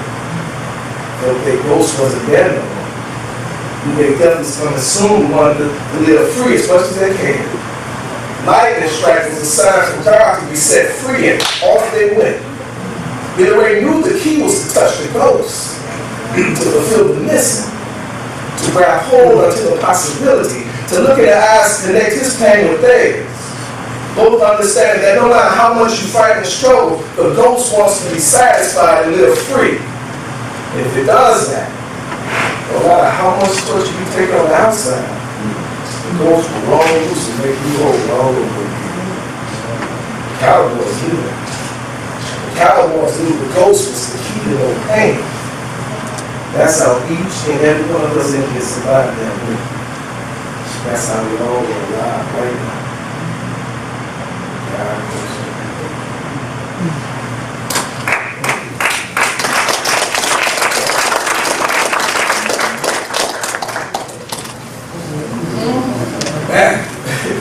The cowboy name will later be taken away and used by men all around the world. Not going to where it stemmed from all those years ago. The story of black cowboys and Bass Reeves deserves to be told. And I try to do my best to bring history and information and awareness in all the places I write. A few years ago, they put a statue of Bass Reeves in his home state of Arkansas. How about that? He died in 1910 at the impressive age of 71. To this day, no one knows where he's been. But events like this, the library continue to bring beautiful black history to life, give you the opportunity to tell people how we live. And we'll close your eyes one last time. One last time. To getting our ghosts back, the key to no pain. They're going to repeat after me for the Cowboys. For the Cowboys. Thank you.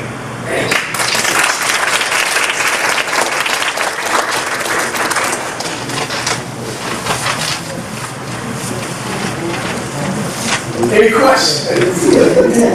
Can you tell us about your play now? Is it still running? Actually, we just did a run in Pittsburgh about 2 months ago, and it reopens again in Miami in June. So, continue to get Bass's story out, continue to get the information about the black cowboys to the world is very important to us. Yes.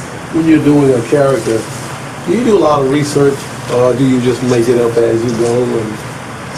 Interesting enough, in the past I've used a lot of my family members from Alexandria. I have, you know, so you see my uncle on stage, my cousin. A lot of stories I create, I call it historical fiction. Like I'll take some historical facts and then create a story around it, because it just gives me more freedom as a creator to create something different.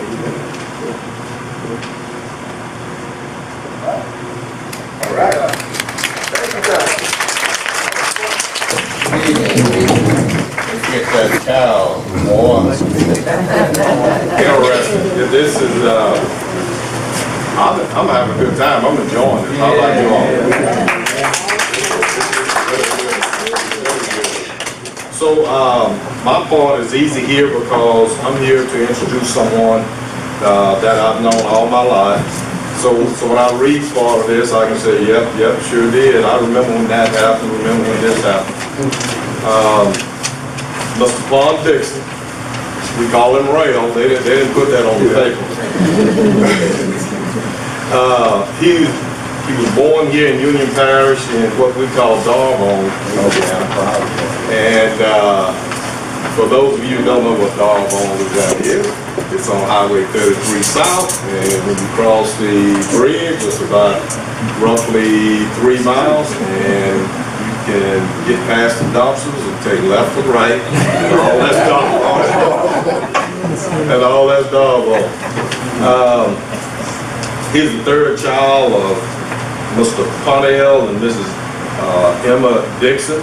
He grew up in, like I said, the village of Darbone, where he spent most of his time hunting and fishing and exploring the outdoors. His father was an avid squirrel hunter, fisherman. Yep, sure was. His mother also enjoyed fishing. As a family, they would spend a lot of time fishing various fish ponds and bayous around Union Parish. His father would also take him coon hunting along, with his brothers and even other kids in the community won't go. Coon hunting at night. They knew the location of almost every persimmon tree in Union Parish and Lincoln Parish. Anybody know anything about hunting those persimmons? That's always a good spot to get to. They're there. So his love for the outdoors led him to attend Grambling State University and Louisiana Tech University. Yes, Grambling, that name again pops up everywhere. To pursue his career in biology and wildlife biology. A neighbor named Prentice Gibson, along with his brother Warren T. Gibson, had an impact on him from an outdoor standpoint and definitely from musical standpoint. They both had a background similar to Pond. Their nephew, Prevost Gibson, exposed him to gospel quartet music, and eventually his first serious music gig was with a group called the Sensational Golden Wonders. The Golden Wonders was a gospel group back during that time in his life, in our life. They were very popular gospel group here in the area. But he learned the hardcore blues from Mr. Prentice and Mr. Warren T. They loved guitar. He attended Farmer High School, as I said, and then Grambling, Louisiana Tech. He also attended the Federal Law Enforcement Academy. His career included stops with the Tennessee Valley Authority in Cadiz, Kentucky. Katy, okay. The U.S. Department of Agriculture in Starkville, Mississippi, and presently works for U.S. Fish and Wildlife in Macomb, Louisiana, which is in the southeastern part of the state. He also has a guitar building business and building and repair business. Plays guitars for various churches and groups, and was guitarist with another local person by the name of Kiko Pryor. Kiko's from the area, and he played guitar on that song, on his hit song, "That's My Baby." So additionally, he has built guitars for musicians that have appeared in movies about the life of soul singer James Brown. I remember that movie. That movie was called Get On Up. And so I never knew that, man. Yeah. Okay. So for two-time Blues Guitar Player of the Year and International Blues Champion, Mr. Sip. Jamal Richardson International Blues Competition, and Mr. Justin Gray of the award-winning Mississippi Mass Choir. We've all heard of them. He himself performs annually at the New Orleans International Jazz and Heritage Festival in New Orleans. That's a big deal. And the New Orleans Essence Festival, that's a big deal. And the House of Blues. All that's big. So that's what's on the paper. Now let me add something else. What's not stated here is his parents raised him and the rest of his siblings to go to church. And so he's a God-fearing, he comes from a God-fearing Christian family, and he is a God-fearing Christian man, and I just wanted to add that. Thank you.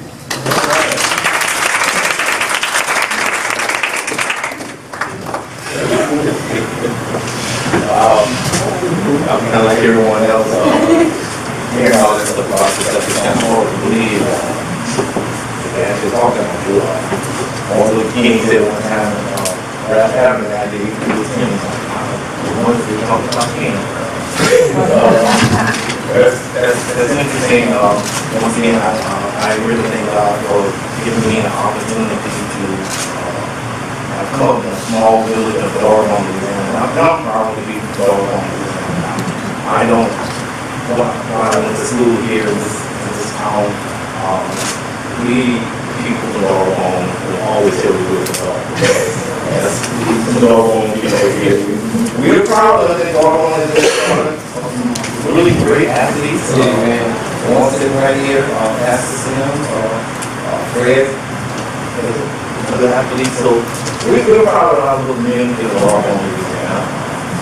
It's a small community right down the road here, and it's a community of people that grew up on land, fishing, hunting, while later on I wanted to become a federal game boy. I didn't always ascribe to a life of a federal game. We do all those precipitately, like you mentioned. And at night we go out and we would run the roads. There was a guy named, we used to call him the Salute Greenfield Bullet, that's the nose. And what basically stopped me from coaching wildlife? I one night, Leslie's older brother and myself and my older brother, Mr. Greenfield came by and said, "You can be guys." And we loaded up our rifles and everything and went out. We did go to Doggone down the field. Getting there, that was a big herd of deers. We pulled up the car and put those lights in the deer and hit the throat. We just ran them out. And all of a sudden, Greenfield saw some lights in it. I said, "Man, why do people chasing us?" We were all downhill shooting, sailing. And finally he just turned the lights out. Pull over out in the woods and everything, and the men went by us. Man, what's going on? What's supposed to be going on this? Wow. So yeah, I had a wildlife in the outdoors. That was in the 70s. A long time ago, so three-quarters inches we call, a lot of us around here call it Polly. We had a 50-something Thunderbird on the side steering wheels, and we wore some movie out. I said that stop me, but actually it didn't. So we were over at my Fred's house, and had a pack of dogs and chased down some deer and cleaned them up. And three-quarters and shot one, and we tried to kill him. So I grabbed it and threw it in the trunk of the car. We got home and cleaned that thing. And he was sitting in the back of the car. I think pretty much died in the car.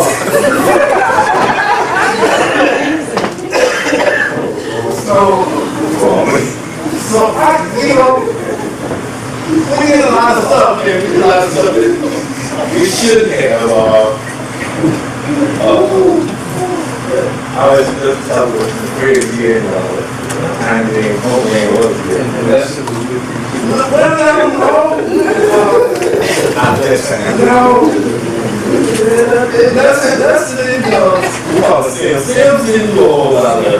Sims was a great athlete. Sims didn't do a whole lot of that alcohol like we did. We used to go and we stop up in the summertime. We take some Gatorades and stuff, and we stop up these creeks and bayous and stuff. We take those Gatorades and we muddy up the bottom, go home and throw the sacks full of fish.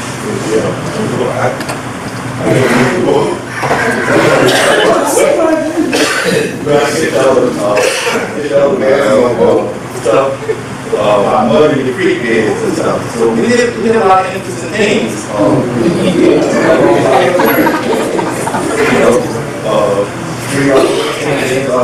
These are real people in the industry, whether they were going on. And I also ran a track in. I tell these stories, RNI college. I call myself, I could run real fast, and I would shoot at the deer right there by the zoological house. And that deer would run down by where the pregnant were, and I'd take off down the road and I'd cut him off. I mean, the rifle again, load back up, cut the next deer off down the lake road. These are two stories that I used to do that. I married a long 10 yards. Yeah, game work. So, but I've been doing all that kind of stuff growing up here and in Norwalk, and finally decided to go to college. Went up to Brown. I want to tell these stories of, how God does things for a reason, I guess. We went to college, never had really been anywhere other than Norwalk in the time I played here with the Golden Wonder. Got there at Brown, and I went kind of wow. Not from a perspective of smoking and drinking. And a lot of beautiful women. No. I spent most of my time in the so I got into a little bit of academic trouble. I spent more time in the girls' dormitory in the classroom. And then I also tell stories of small town America. I'm going to be a biology major, and when I did go to class, I went out in Park Hall, and I saw a classroom that said biology. I just went to the first classroom I saw that said biology. It was the wrong one. The whole semester, the wrong classroom. So I was asking the test, he couldn't figure out who he is. You know, where there's a blank in the classroom, he's asking all my tests, I don't know who he is. It was me. I found out. I found out a few years ago, so I got into a little bit of trouble from an academic perspective, and when I went out of school, and I got a job with this guy we call Ruben Jim Gibson, another real character. He's still around, he takes his college. I got a job on the public from Gibson, and 1st of August, last 4th of July, I was out there in green briars with tripping near 2 feet and deer flies and muskies. And I was bundling wood. I had to literally pick up 6 or 7 foot, stick a couple of 8 feet sometimes. And sagging and bundling, you hook a cable to it and pull it up on this truck. Something came to me and said, man, get to a sense of I left the woods walking. That was up there by the church. I left the woods walking. Hey, how are you going? I said, I'm going home. He said, let me tell you, I said, no, they paid me more than me to realize. So I walked home, and the semester started back at Grambling that fall. I found myself back in the classroom where I stayed this time. And I stayed away from girls' dormitory. And managed to get a degree in wildlife biology and everything from Grambling. We also attended Louisiana Tech. And they started a program called the Grambling Cooperative Wildlife Project. And myself, Maury, and a few other people, and one of them is actually like, hey, I'm up, we joined the organization because we like the assistant director of this outfit, a guy named Ron Ford. So we started this program. We go all across South Louisiana and other places. And when we go there, we noticed that we were the only African Americans there in the crowd. And we had a very firm and stiff instructor named Dr. Toby. He really drove it home to us to be better, as Margaret said. You have to be 3 times better than your non-white counterparts. And it's like somebody just said in the crowd, it's still that way. So we did good, and all of us that went through that program are now working in some facet of the environment, whether it's wildlife biology, assistant director, outfit, or property representative, or whatever. So despite that we have a long way to go in this outfit, Maury alluded to it earlier, there's only the people that do what Maury and I do this organization, there's only 14 of us in the whole United States that do the job that we do. And of that 14, most of them are from here in Louisiana, and a lot of them went to school at Grambling State University. So it's a very, very, very small percentage of us out here.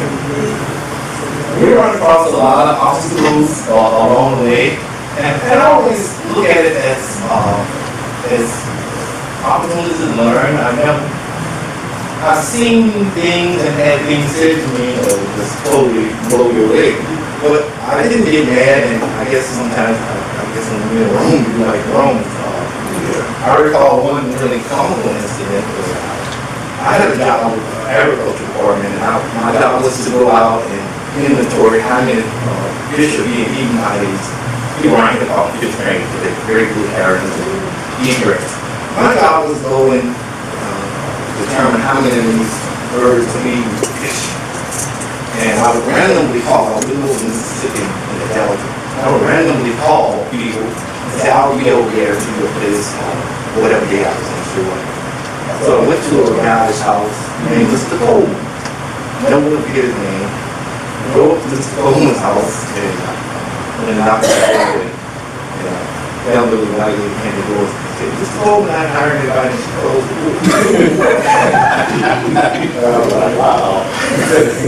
So I knocked back on the door, and I tell stories about that. So I knocked back on the door, and this time Mr. Coleman's house. He comes. He said, oh, did you tell you I'm not hiring anybody? I'm not here looking for a job. I talked to you on the phone, or I ain't here to do the inventory. You know what I'm saying? He said, you're not from around here, are you? I said, no. I said, why you asking? You don't look like, act like a dog like you from around here. But I was like, well, that means.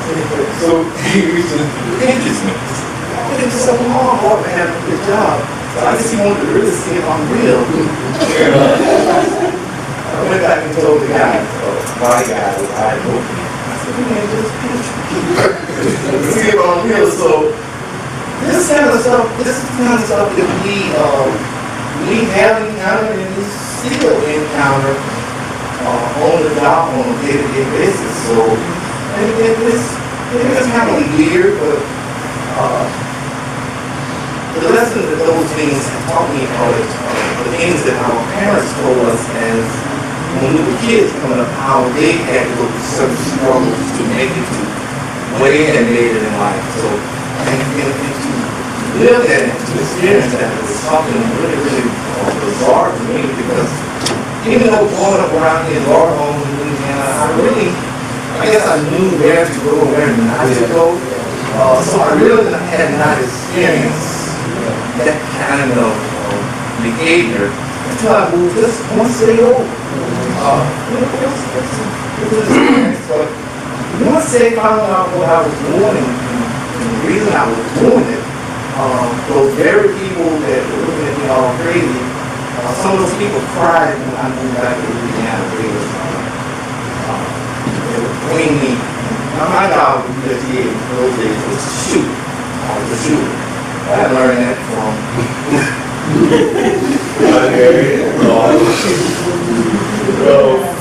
Where's Father? I have a open story. Where's Father had a key patch. And we were practicing baseball one afternoon. On Park Head home by Miss Burdel's we were practicing baseball. And we looked at the road and the car coming real fast and hit the brake to slide halfway off the road. It was still damage. Where's Father? And he said, baseball down, come save a man's speed damage. He also drove school bus. He was school bus driver, and we went over and sure enough it was here all over that speed damage.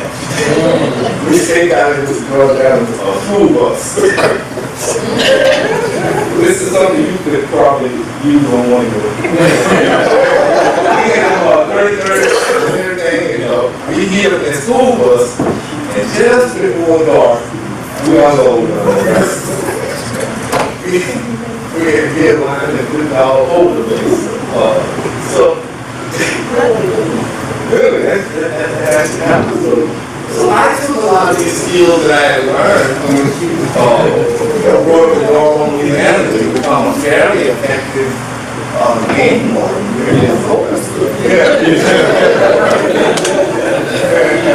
So one thing it's been interesting, and as far as the music stuff goes, once again, Mr. Greenwald Skipton just took me everywhere with this quartet music, and I did bring some guitars in, but I decided I was going to play tonight. So, and the reason I did it was if you want to hear me play, normally I usually play, but I don't care, I don't want to play. So if you want to hear me, come see me at churches. All this is the radio and request some of those songs we give me playing guitar. If you really want to see me play, come out to the church, and it's free. I don't care you coming out to the gas station and catch me down here. That's kind of pricey. The only reason I go is because I'm getting free. So, but you know, it's been an interesting career. It's been an interesting journey. Growing up once again in the small village of Oregon, Louisiana, to basically traveling all over the United States, doing all the things that I dreamed of doing. I grew up like so many of us, more and everyone else. We grew up in Nuclear Omaha, Wild Kingdom, National Geographic World. And I was always kind of strange and communicated. Seems all that for that. I was a little different. A little bit different. Didn't drink it, didn't do all that kind of stuff.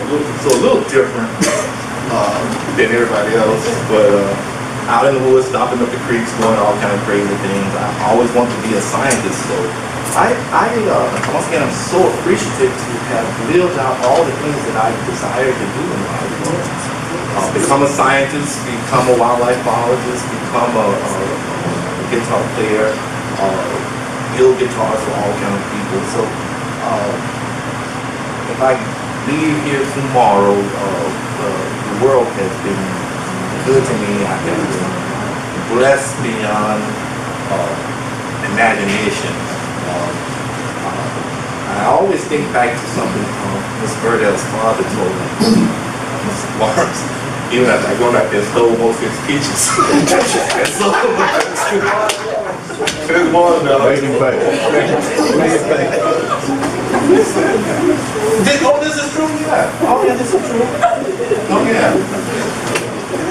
We go around and we get those watermelons, we come sell them. But Mr. Florence stopped him one day, he said, you're going to be somebody. And I thought, wow, I don't know. You know, he's telling me that I got all these peaches stuffed off in my shirt. That was a lesson learned. Don't go around stealing peaches, because those things have me itching. I was like, Lord. Then we took off running and got all down there by a little doggone bar. You got lost the whole day. call me, a bunch of us. That put an end to our peach stealing career. That didn't last very long. So I wasn't very successful in doing all the crazy things that would get you in trouble. So I guess I had no choice than to do something which I could be successful. I didn't make a very good criminal.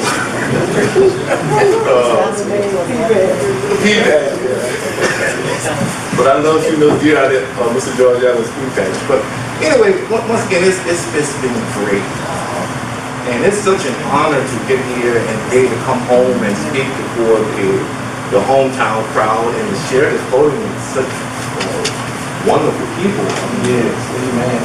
Yeah. I was doing some things, and this, as Maury always pointed out earlier, it's great to walk into a place and see a crowd. We don't, trust me, what we do, we don't see a whole lot of us out here. Not in a setting like this here. I just happen to work now in a place called Lacombe, Louisiana. But we see a whole lot of like people down there fishing and crabbing and stuff. But they are always amazed when they see me drive up. It's like, wow, I've never seen a brother in one of those kind of trucks. So it's fascinating, the living community, and sometimes early on, really like Jerome Ford, one of the guys who went to school, he was actually pulled over a few times by the police because he was driving one of these trucks with the big logos and stuff on there, and it was like, detain him for a while, and they call those the refuge officer. Oh yeah, he works here. And wow, you know, they want these kind of trucks. So, and 2020 is still weird, and because I'm such a rarity, Maury and everyone is such a rarity, everyone knows me down in that part of Louisiana. I don't have to introduce myself to anyone. They all know who I am because it's so rare and so bizarre to see one of us doing what we're doing. So everybody gets to know you. So which is kind of weird. You walk up and tell you the names. How do I know this guy? One of them, but that's how rare we are in this world of wildlife biology and conservation. And so I know she gets it. I know it's interesting. Be out there to be like female fishing, because most of the time we associate that with, yeah, we see a lot of you fishing, generally on a 5-gallon bucket.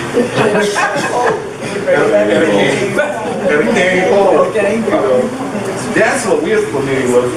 That's why I asked the question to be able to go back and to your roots and fish with the cane pole and stuff. That's a good one. Anyway, I don't want to make y'all glad twice on Lee Ernest Johnson. I quote a lot of people from home. I haven't forgotten you all. I do a lot of quotes.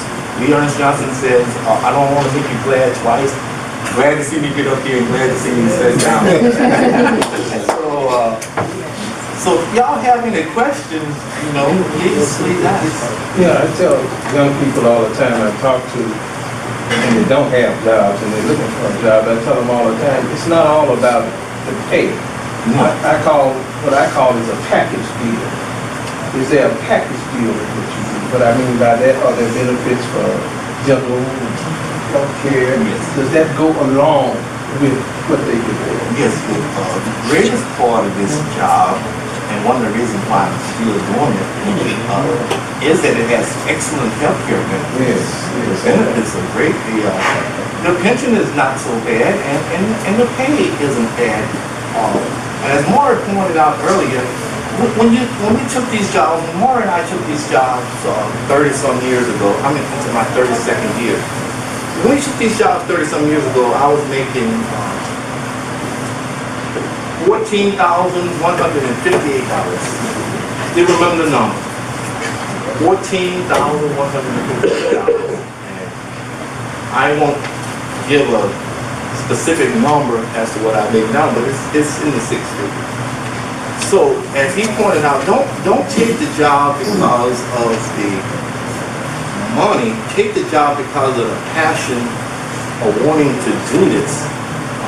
This is something I want to do, and somebody once said, build it and they will come. So, in this case, if you want it bad enough and you strive to be the best that you can be, try to be the best biologist you can be, the best fisherman, the best playwright, the best cyclist, the best educator that you can be, and then the money will come. People will be behind you. So, for example, I haven't heard people just come up here and say, can we sponsor you? That's a great thing. When you know you have reached that level in your chosen profession, if someone wants you to wear their name on their shirt to endorse you, that's a big thing. So I didn't go into this worrying about the money. I just wanted the job, I just wanted an opportunity to show what I can do. I'm gonna eat. I had a rabbit and gravy sandwich last week. So I'm gonna eat. Oh, I had a rabbit. No, I'm serious. I had a wild rabbit sandwich. Smothered down. That thing was absolutely. I ate that as a kid. We used to get $1 a piece, and I'll mention all these crimes. Miss Birdie Warren used to give us $1 a piece for our armadillos.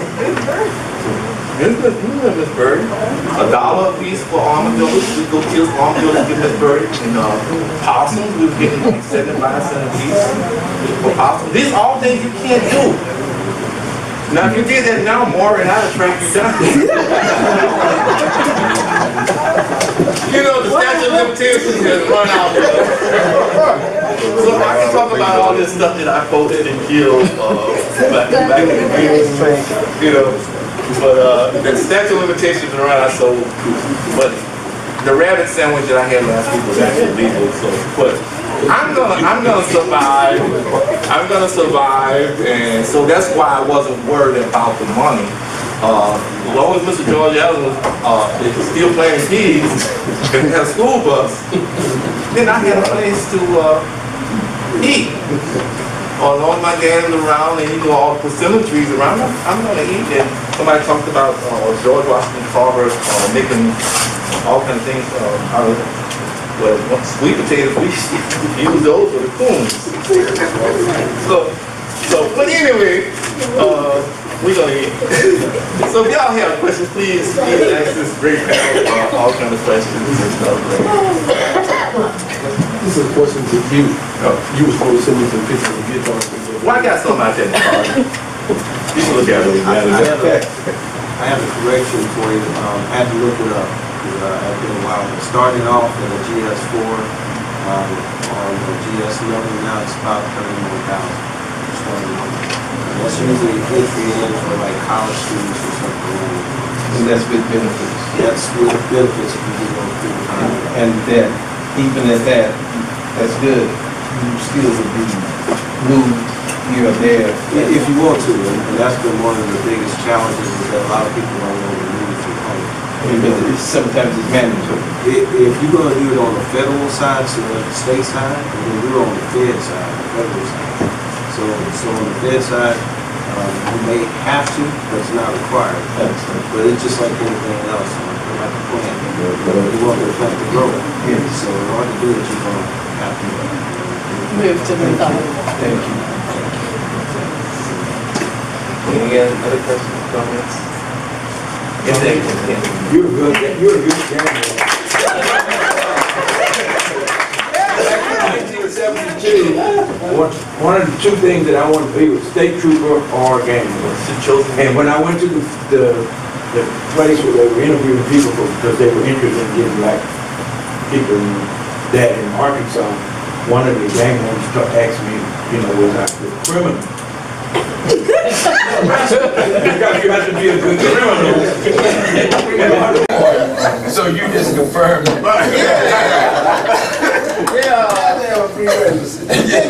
You have to. And, let me say one other interesting thing, because the world has changed so drastically from the time when I went to school right here to nowadays.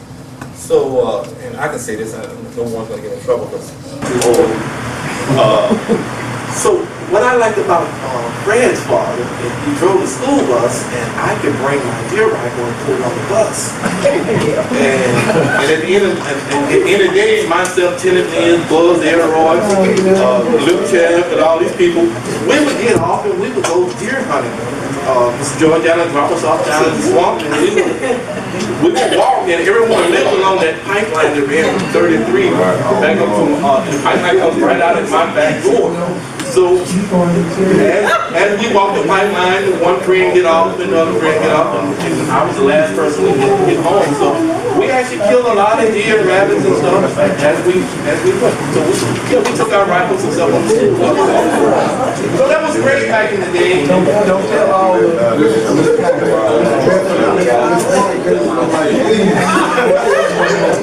Please don't do that on school. Hey, that's a limitation. Well, before Miss Nell Wayne and Miss Jackie Hill come up to introduce our exhibit on the other side, I just wanted to mention two quick things. One, Mr. Charles Paxton back in this corner, and Miss Kimmy Paxton back in this corner.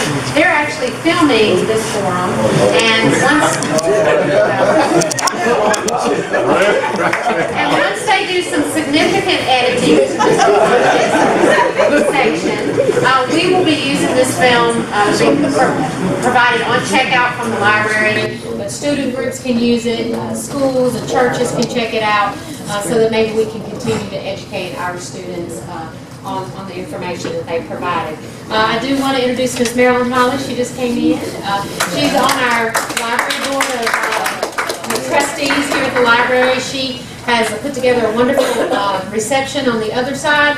So after Ms. Hill and Ms. Wayne introduce our exhibit, we'd like to invite you on the other side to tour, and we'd like for you all to stay, come on the other side, and maybe stand by your exhibit. That way people can come and ask you questions and kind of talk to you a little bit more. But thank y'all very much. Ms. Snell and Ms. Jackie.